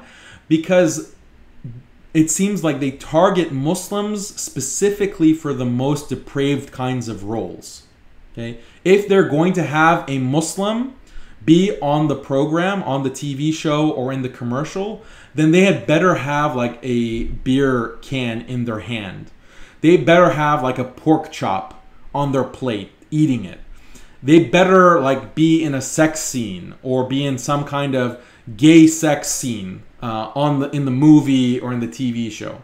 It seems like that's the requirement, the unwritten rule for having Muslims on your TV program or your movie. And from what this brother was saying, mashallah, I mean, his insight was very profound. He was saying, this is the ticket, right? If you want to be famous, if you want to be rich, famous as a Muslim in Western media, you have to sell your soul. You have to agree to do these things because that's what they're going to make you do. They're going to make you jump through that hoop. Otherwise, they don't want anything to do with Muslims. Okay? They're not going to promote Muslims. They're not going to put a good Muslim, pious Muslim, mutadayin Muslim on the big screen. They're not going to do that. That goes contrary to their entire system. Okay? That jeopardizes and threatens their entire system. For people to see the truth manifested in the behavior and the ethics and the actions of a Muslim. They have to prevent people from having exposure to that. Okay? They have to make people think that there is no other way. That what the modern West provides, the secular, liberal, feminist West provides, that is the only way. There's nothing better. There's nothing better in the world, today or in the past, than what exists now in what we're showing you on the big screen or the small screen. There's nothing better, so don't bother looking. They have to indoctrinate people like this. They have to condition them like this. If you start showing Muslims, if you start talking about the Quran, if you start showing how Muslims conduct themselves, showing real Muslims, then that destroys the illusion. Okay? Then the whole facade comes down. So they can't do that. The only way that they can have a Muslim be on the big screen is one who is fornicating, drinking, is gay, actively gay. Right? That's the only way. So, unfortunately, if you do know Ramy, then please pass on that message.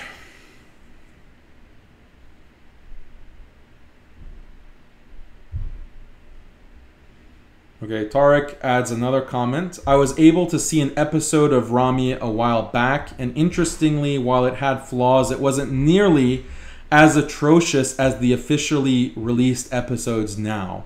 Interesting to consider if Hulu got involved and wanted to make it more modern and pushed Ramy to add more haram aspects to it.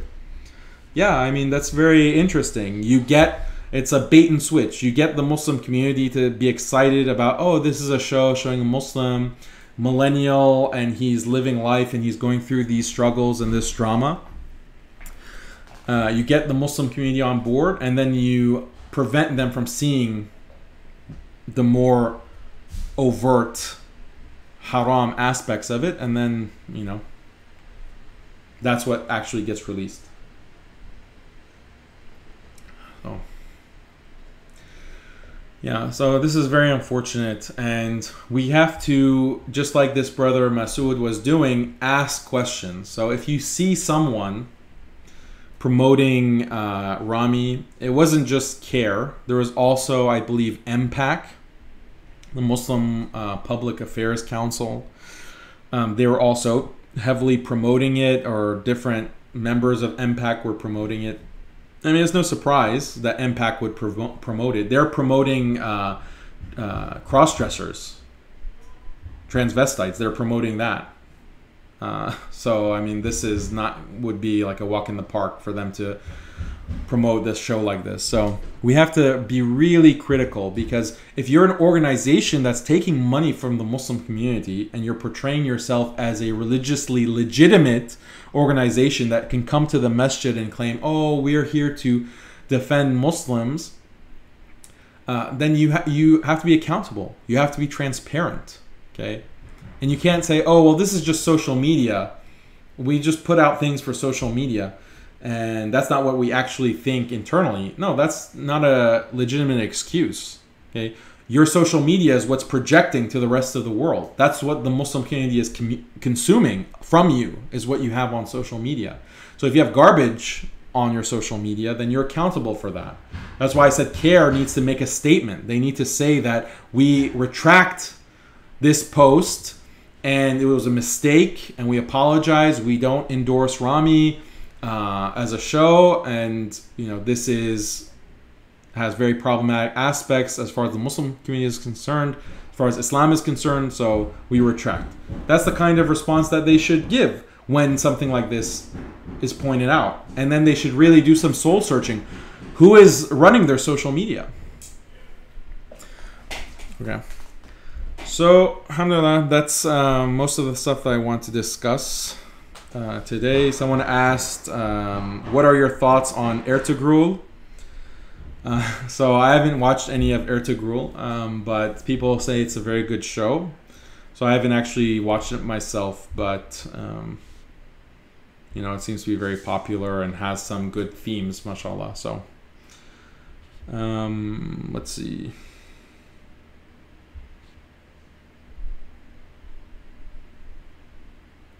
Okay. Someone says, Aziz Ansari talking about having arguments with his parents about eating pork and drinking alcohol. Yeah, so Aziz Ansari is not even a Muslim. I think he's like an openly declared atheist. So, but still, like, he's a brown person who is from a Muslim background, so he still has to pay the price if he wants his own show and he wants to be popular and famous and rich. These are the things that he has to do. You have to do to reach that. Okay, I'm trying to think, is there anything else that I wanted to say? Yeah, there's one other issue that is relevant about a civil rights organization. Okay, I'm trying to think of the best way to put this, because I think it's worth thinking about this kind of excuse that CAIR gave, that we're not a religious organization, we are a civil rights organization. So how do we break that down? The thing is that there are many civil rights organizations. Okay, you have the ACLU, American Civil Liberties Union, I believe. ACLU is probably the biggest, and many others. There are many other civil rights organizations that fight on behalf of Muslims. They fight on behalf of other groups. Okay, so if CAIR really has nothing specific to do with Islam, why should the Muslim community even care about CAIR? Right? If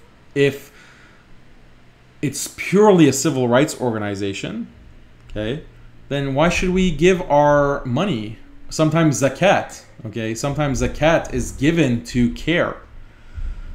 If you're just a civil rights organization, why should the Muslim community even bother? The thing is that as Muslims, as a Muslim myself, it's very easy for me to live in the West. It's very easy. Okay? All Muslims in the West. Look, I'll make it very easy. We can make CAIR irrelevant in a snap. Okay? We can make CAIR completely irrelevant and make CAIR basically not have any work. How do we do that? It's very simple. I'll tell you how. We just need to fully westernize. We need to fully westernize, fully assimilate, start drinking alcohol, start, take off the hijab, start committing zina, fornicate like donkeys, right? Muslims, just do this, right? Start eating pork, start, maybe even go to church, right? Forget about the masjid, just go to church. There are so many established churches in the West. Just go to church, dress in the appropriate Western fashions. Don't talk about Allah. Don't believe in Allah. Okay? Don't read the Quran. Don't believe in the Quran. Don't praise Islam. Do not send salawat on the Prophet sallallahu alaihi wasallam. Do not even mention Muhammad sallallahu alaihi wasallam. Do not name your kids Muhammad, Umar, Ali, Khalid, Fatima, Aisha. Name them Michael, Timothy, Richard, Leslie, Kimberly. These are the names that Muslims. Stop calling yourself Muslim. Call yourself, I'm not so sure. I'm agnostic. Okay? If we all do this, okay, let's all do this, we don't need CAIR. We don't need any of these groups because we'll perfectly fit in. There's not going to be any discrimination. There's not going to be any anti-Muslim sentiment. There's not going to be any kind of stereotypes on TV. Okay? And if there are stereotypes, we can laugh and we can joke, oh, look at these backwards cave dwellers, right? These camel jockeys. We can laugh all with everyone else. There won't be a need for CAIR. All we have to do is just abandon our religion entirely, and then we'll fit in. But is this what we want? Are we going to sacrifice our religion, our deen, for the sake of fitting in, for the sake of being not discriminated against, for the sake of living more comfortably? Are we going to make that kind of sacrifice? If we are, then okay, do it. If you're not, if religious principles mean something to you, if being Muslim means that you stand by your values and you practice your values and you have taqwa before Allah and you know that Allah is watching you and you feel accountable to Allah, if that's what you feel, then an organization that's going to represent you had better value that as well. Had better value that as well. And not say, oh, we're not a religious council. We're not a religious council organization. We're a civil rights organization. Okay, you don't value Islamic values. You don't care about the Muslim community as Muslims. Muslim doesn't mean you're a part of a particular culture. Muslim doesn't mean the color of your skin. Muslim doesn't mean you're a racial minority. Muslims are Muslims by virtue of their beliefs, by virtue of their values, by virtue of their aqidah. That's why we're Muslims. You can't defend Muslims as Muslims and ignore that and ignore the values and the culture, but this is the Americanization of Islam, American Islam as they call it. Why? They're making Islam as a ethnicity, as a race.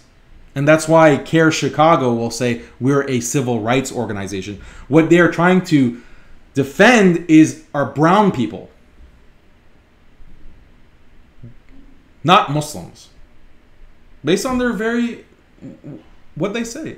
And this is why CAIR San Diego, okay, can praise a Coptic Egyptian Christian for playing a movie role as a homosexual, because the actor is from a Muslim background, or a Muslim country, I should say. So this is completely incoherent. It is completely disappointing, objectionable. We have to hold our Muslim organizations to a higher standard. If they want to meet those standards, then we dispose of them. We stop giving them funds. We stop giving them donations. We stop inviting them to the masajid. We stop inviting them to the conventions. We stop going to their conventions. Okay? We stop following them on social media. We don't feed the beast. Don't feed the beast. They're accountable to us. Okay? If they want to be rude like I just showed you, yeah, they need us. We don't need them. And ultimately, we need Allah. We all depend on Allah. You think we're going to be saved and we're going to avoid persecution? We're going to avoid discrimination? We're going to avoid oppression by sacrificing our values? By going against the Sharia? By going against what Allah commands us and what the Prophet ﷺ commands us? You think we're going to be saved and have any success in this dunya by going contrary to the sunnah of Rasulullah ﷺ? No. No. You can have 100 CAIRs, 100 organizations like CAIR, fully funded, you know, a multi-million-dollar budget every year. And if we don't obey Allah and we don't obey the Messenger ﷺ, it won't matter. It won't matter. We're not going to have any tawfiq as a community by turning our backs on Allah and His Messenger. Okay. Barakallahu feekum. Next week, inshallah, we will continue Muslim Skeptic Live, episode number 12, I believe. And as always, you can check out muslimskeptic.com for articles and material. Like I mentioned earlier, I'm going to start being more active and posting on there. And then also plug for Alesna Institute, online learning. You can